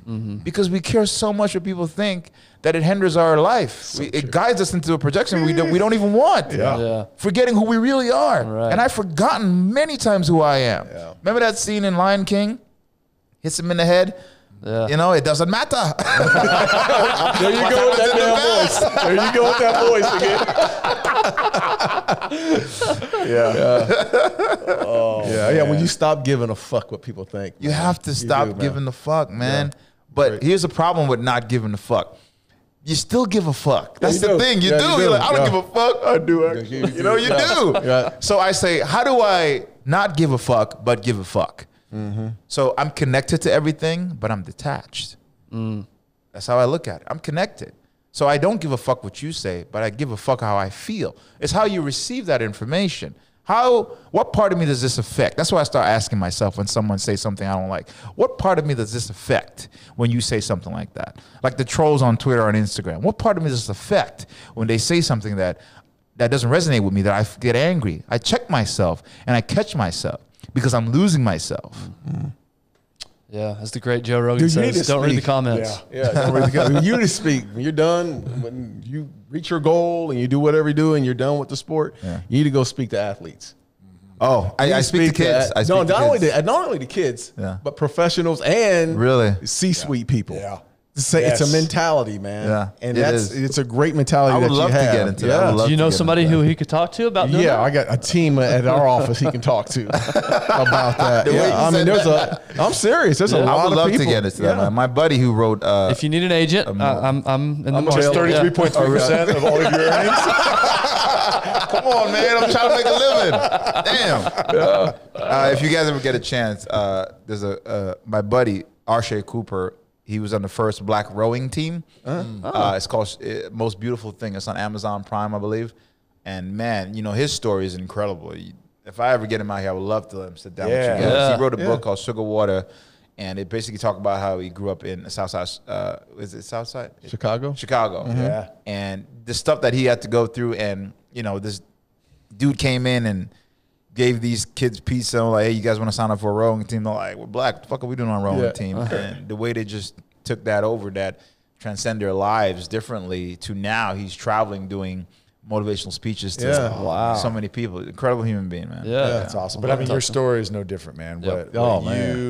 What you went through, overcame, But man, what I do love about hearing your story and hearing your personality, man, is your perspective, right? And the fact that you are aware, like your awareness level is the reason I think that you've been able to, one of the reasons that you've been able to accomplish what you have, because so many people have the hard time looking inward, right? And the fact that you are actually recognizing that, okay, now I can take role on how I am, where I am, so that I can actually go do what I want. And that's, like you said, CEOs, athletes, we're just so this. You never actually look inside. Yeah. Oh man, that's a powerful. So powerful. I told a couple of my buddies the other day to spend alone time with themselves, and it's like I spend alone time with myself. I'm like, what's your alone time? Like, I walk my dog, I read a book. I'm like, that's not alone time. I'm like, literally sit in front of a mirror. Yes. Like literally. Yes. Nobody knows you better than you. And ask yourself, be like, what's up? I'll give you an example. I did it the other day. What's up, Uriah? Oh, no, I don't. What the fuck are you doing? The fight is coming up. Why are you not 100% disciplined? I don't know. I'm scared. So why are you fucking scared? We went down this road before. And I'm sitting there having a full one-on-one conversation with myself, being honest with myself, brutally, telling myself, stop being a bitch and suck up to this shit that you have to do. And I encourage people to do that. Sit down with yourself a little bit. I used to think it's weird, but who gives a fuck what anybody thinks? You know what I'm saying? I got to be comfortable with me. Because at the end of the day, I got me. My coaches could train me and my team could train me. But when I get to that octagon, I'm going in by myself. That's right. I'm alone. So I got to utilize that, and I got to rely on me too. It starts with me, and it's going to end with me. Who does this man sound like? Somebody I've heard before. So you heard that, haven't you? See, Except you don't ever spend time with yourself. Hold on. Yes, I do. it does. Yes, I do. It just sounds very different. Darren's just over there in the mirror. Just, oh, no. It's all good, though. Hey, just get to know yourself. Hey, you can still do that too, all right? Who's the most handsome motherfucker on this block? That's right, me. That's who. That's how you do it. That's how you do it. Yeah, that's good. There's a lot of wisdom in that. No matter how you speak to yourself, there's a lot of wisdom in just being in the moment with yourself. And just be honest, man. Honesty is overrated these days. It's no one wants to do it. I mean, confrontation, I thrive on that because it's uncomfortable, and I want to. Again, another story. Shit, I have a story all day. Somebody parked in my parking spot. Oh shit! And I overdid it. I shouldn't have. Shouldn't have flipped over their car. I almost did. But I got in, and my parking spot is just right there. It's 11. I'm tired as shit. So I'm like, who the fuck parked in my spot? All right, fuck it. You were working on control. I drove around looking for another spot. I'm like, man, fuck that. It was easy to park right there. So I came all the way around, and, I stand there for a second. And the lady from the manager office told me, because they saw me on the camera, I pulled the door. Oh, the door is open. Opened her doors, took out some shit, put on her car, left her door open, and I went back and I found a parking spot and I went home. I went to my place and slept. Got a call in the morning. Now I'm cool with the manager. She's like, Uriah, what the fuck were you doing last night? I'm like, what are you talking about? She's like, we saw you on the camera. What? Oh. Well, in my defense, she wasn't supposed to park there. She's like, yeah, but a note could have done the job. And I overdid it. And, she said the lady came in, felt a little scared. Apparently the lady had been there for years. I'm like, but I didn't even see her. She didn't even know I'm black. Right. I didn't see anything. So the lady was nervous and stuff. She didn't feel too safe. So I checked myself. I was like, that was overly done. Yeah, I got into my feelings and I shouldn't have done that. So I went out. I know she has 2 dogs. I bought a bunch of shit for dogs. I have it in my house and I haven't seen her yet. I wrote her a note, just really apologizing because I felt terrible. And it turns out I think I know this woman because I ran into her a couple of times without even knowing it's her. So if I had known, I probably wouldn't have done that. But I forgot where I was going. It was more of changing the narrative. You know? Yeah. Just you don't have to get into your feelings so easily. I had to check myself and recognize. Yeah, I failed at that moment, but I had to come back and be like, okay, this was wrong. Yeah. I want that question leads into this, and I know we're running up on time. Oh, damn, when you're out, do you have to watch yourself? Like you can't because you can't fight anybody. Yeah. If someone walks up, you actually can't. You're gonna go to jail. Oh yeah, I'm registered. Okay, so how does that work? Is that a with thing? you? No, hold on. Yeah, is that a thing? Is that really a thing? It's a weird, dumbass thing. Yes. So if we get into a fight, and let's say you provoke me, Don't do that. Don't do that. One of y'all, hey David, this is on you. Don't look at me that way. Somebody provokes me. and I defend myself, I'm going to be in more trouble because of what I know, my knowledge, Really? my attainability. Even if they attack you first. That's because I know better, basically. So I'm like, what if he has a gun? Take a shot, take a bullet. Oh, just shoot me first, Yeah. and then we'll go Then I after can- it. yeah. But that's what I was told a while ago. So I try not to. Right. Yeah. But I'm from New York, so people forget. Sometimes that's that stupid stuff I did the other day. But I've talked my way out of so many fights, man. I just act like I'm tough. I'm like, what's up, mother? I become hood. Right. But I would never do anything because I know the repercussion. Right. There's only 2 times I can think about where someone called my mom a name. They called my mom a gorilla. And looking for a Negro here. And showed up. I said, listen, I'll be in Vegas at the MGM Grand for International Fight Week. Meet me in the lobby. And you can tell me this to my face. And I was ready to lose my career. I showed up extra early. I was waiting. It was this fat Bulgarian dude. See him with this other dude. I'm like, oh, there you are, motherfucker. And I'm walking up to him, and I'm like, I'm going to kill this motherfucker. Something my mom, you don't know what my mom been through. And luckily, somebody that worked for UFC kind of saw me. And I was like, what's up? What's up? You good? And he's like, what's up? I'm like, here's the deal. I'm going to give you 5 minutes to go get some more friends because I'm going to fuck you up so bad, you're going to need help. And then somebody saw me and he's like, you're right, what's going on? I'm like, no, we're just having a casual conversation. And then he kind of got it. He's like, bro, what are you just like, no, come here. He's like, you get the fuck out of here, And he pulled me aside. He's like, look, dude, you have way too much to lose. You can't. Yeah. This is a part of the game. And that was the dude? That was actually him? Oh, yeah. I mean, I didn't care. He showed up, so I was like, you showing up for him? You get killed. But I was so blindsided because I love my mom to death. I probably would go to jail. Right. I wouldn't do that now, but I was ready. Just wait till kids come into the picture. Oh, Yeah. Oh, Hey, without hesitation. And my wife's like, that's stupid. So that now you're not there for your kids? I'm like, you know what though? Hey, look, it's been like the last 10 years. I'd say about 10 years. Like I've learned real quick that, especially with my little boy going to jiu-jitsu, people will walk into jiu-jitsu class who you have no idea who they are. Oh, right? yeah. So on the street, I watch what the hell I'm not cutting anyone off. People cut What me does he off. know? I'm not saying Nope. because you don't know who you're running into anymore nowadays. listen, I learned that in Texas because in New York, you can mouth off. Right. Here, I shouldn't be getting out my car. I didn't know that. I didn't know someone has a gun. Yeah. Because Texas law is different. Right. And the Right. first several weeks I was here, because no one could drive in Texas. Yes, I said it. I'll back that. Being from California, I'll back that. Hey, a little drizzle, guys. We don't have to drive 25 miles an hour. Yeah, on it's the like a freeway. video game out there. You remember in Oprah how she goes, you get a car. You get a license. You get a... Like, nobody tests for their license anymore. Everyone's just doing what they feel. The cops was like, go ahead, bro. Kill somebody. Anyways, what was I saying?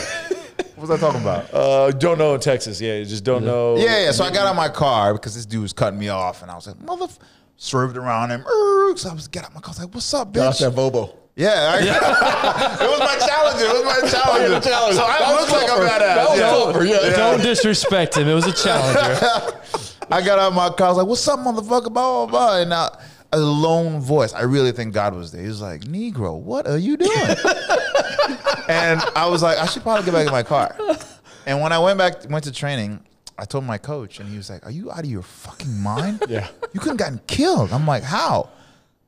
Da, da, da, da, da, da, da. Yeah. People have gun here. It's okay. You just hear the They could tap be on the window. threatened. I didn't know. So I go, morning. Great driving, 10 and 2. Go ahead, sir. Go ahead. I almost died, but that's okay.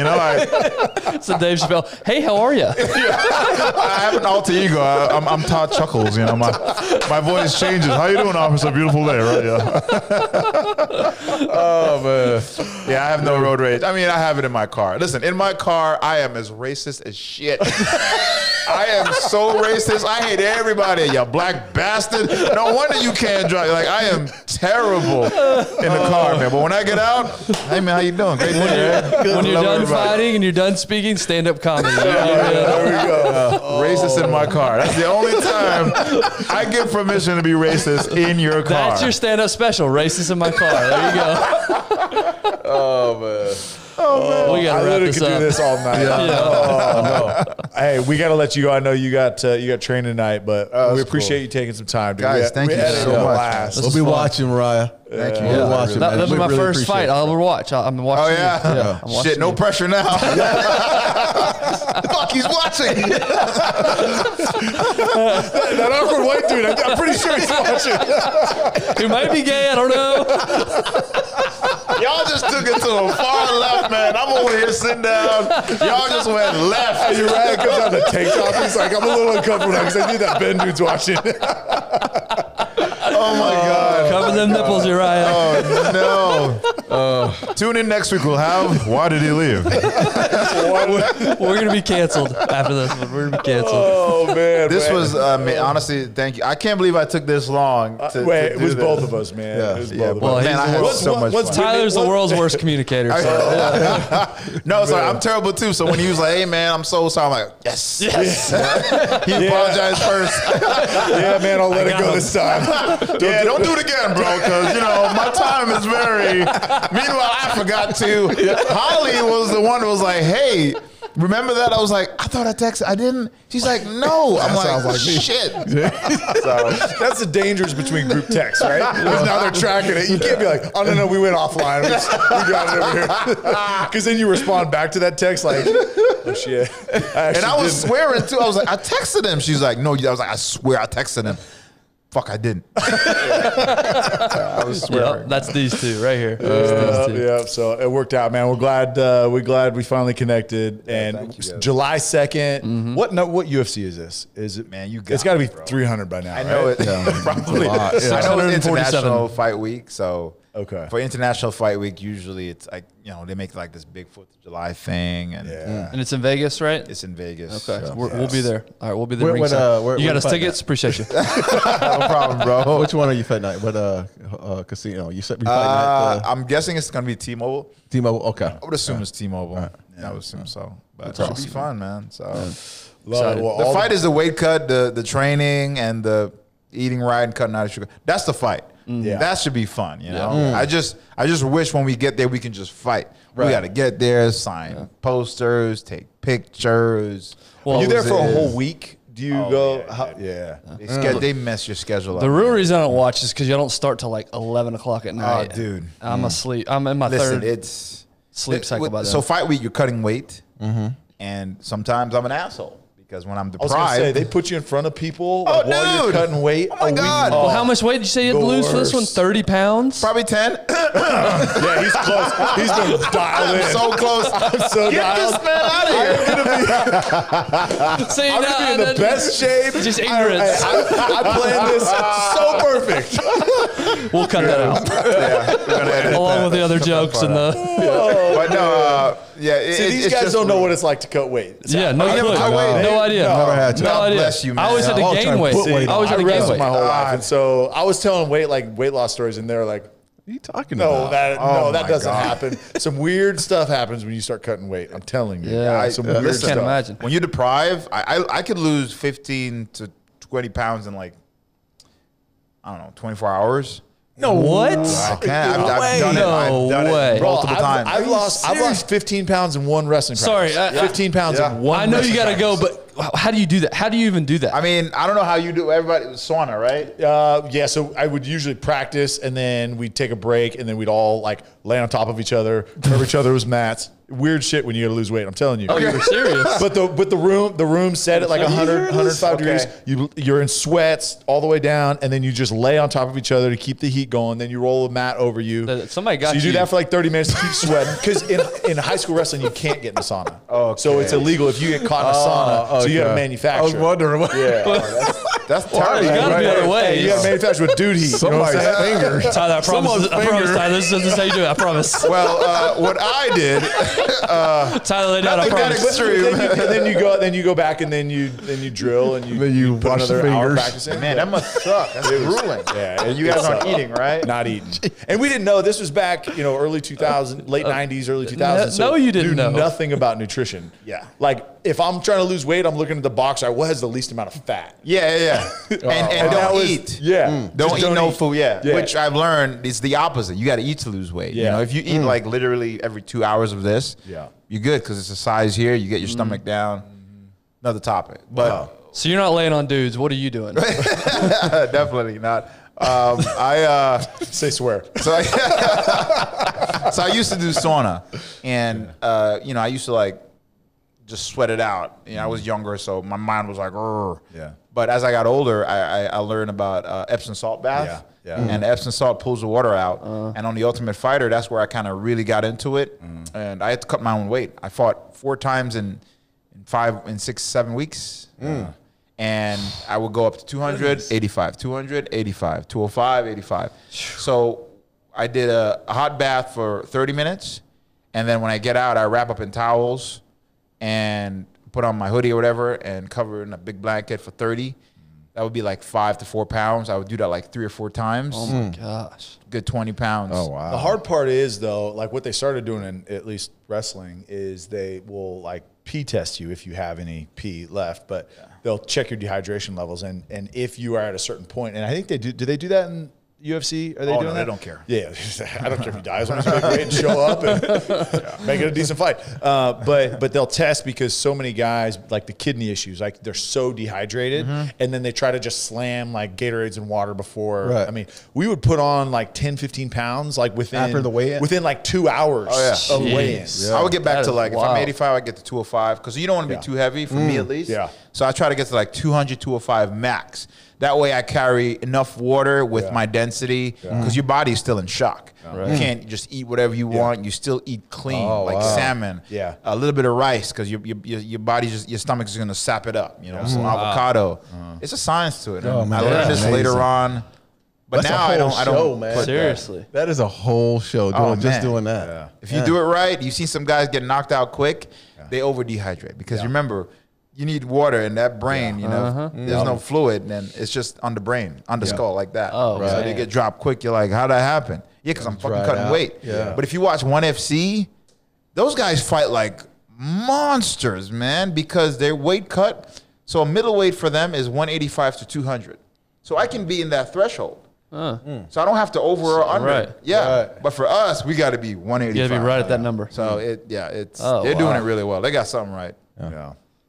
Goodness. All right, yeah. So we're gonna get you back on. We're gonna talk about all the weird stuff that happens cutting weight. Good way. After the big I told him W. so, and this may just be me, but wrestlers you. back in the day, here it comes. There it The is. weird Here we go. stuff Here's you more. do is like the dudes that were cutting super hard when you'd weigh in. And this was like high school boys. You wear your little tighty whities, you know, when you weigh in, and all the dudes that were cutting super hard had the pee dribbles on the front of their underwear. Yeah, see, they're looking at me like I'm. What's a pee dribble? Like you lose control. What's a piece This man does it for a living. He ain't got no damn pee dribbles. Never said, yeah. But that was a deal. Is that you literally the dudes who were cutting super hard? They always had like a yellow Dude. stain on their underwear because they See, would we- pee. see- Oh, because pee you lose dribble. pee dribbles, urine dribbles. Dude, Like, you Vacaville did lose some control. weird things losing weight, man. Maybe that wasn't pee. What was it, D?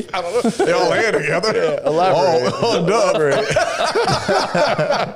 right, we got to go before we get in trouble. Thank you. No, appreciate you, man. All the best. We're going to be there supporting you, watching you on TV. We will pay for the pay-per-view. Oh, absolutely. July appreciate 2nd. July 2nd. Make sure to tune in, but follow Uriah, man. He's a great look. What he talked about coaching kids, man, it translates through his social media. I know that like that's not like his focus. His focus is fighting, but man, he's a great follow. Hopefully, you got something out of today. I know I did. Yeah. But man, we are lifelong Man, thankful, fans, man. Thankful. Thank you. Hey, Appreciate we will Thank be you there for for the coming. title fight. We will wherever it is. We Yes, will be sir. there for the title fight. And It's a listen, promise. I always tell people it's a choice. If you want to follow, you don't have to. I really don't care about Instagram. Apparently, my friends are yelling at me that I'm not using it to get paid. I'm like, wait, you can get paid for this?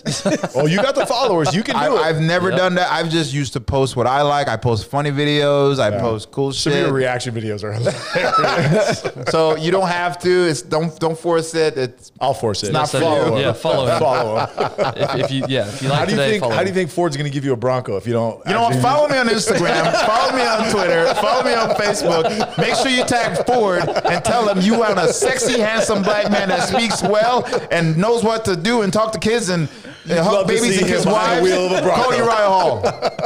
I could already see my slogan. Hello. Do you drive to work not in style? Come on down to Ford Bronco. You'll look good, but you'll get there looking good. You look right in the camera. Dude. Oh, he's done good. it. I was looking at the clock, but I should have looked over there. All right, that's it. That's a wrap. it, We bro. appreciate you guys. Thank you guys so much. I appreciate it. Appreciate Man, it was a pleasure.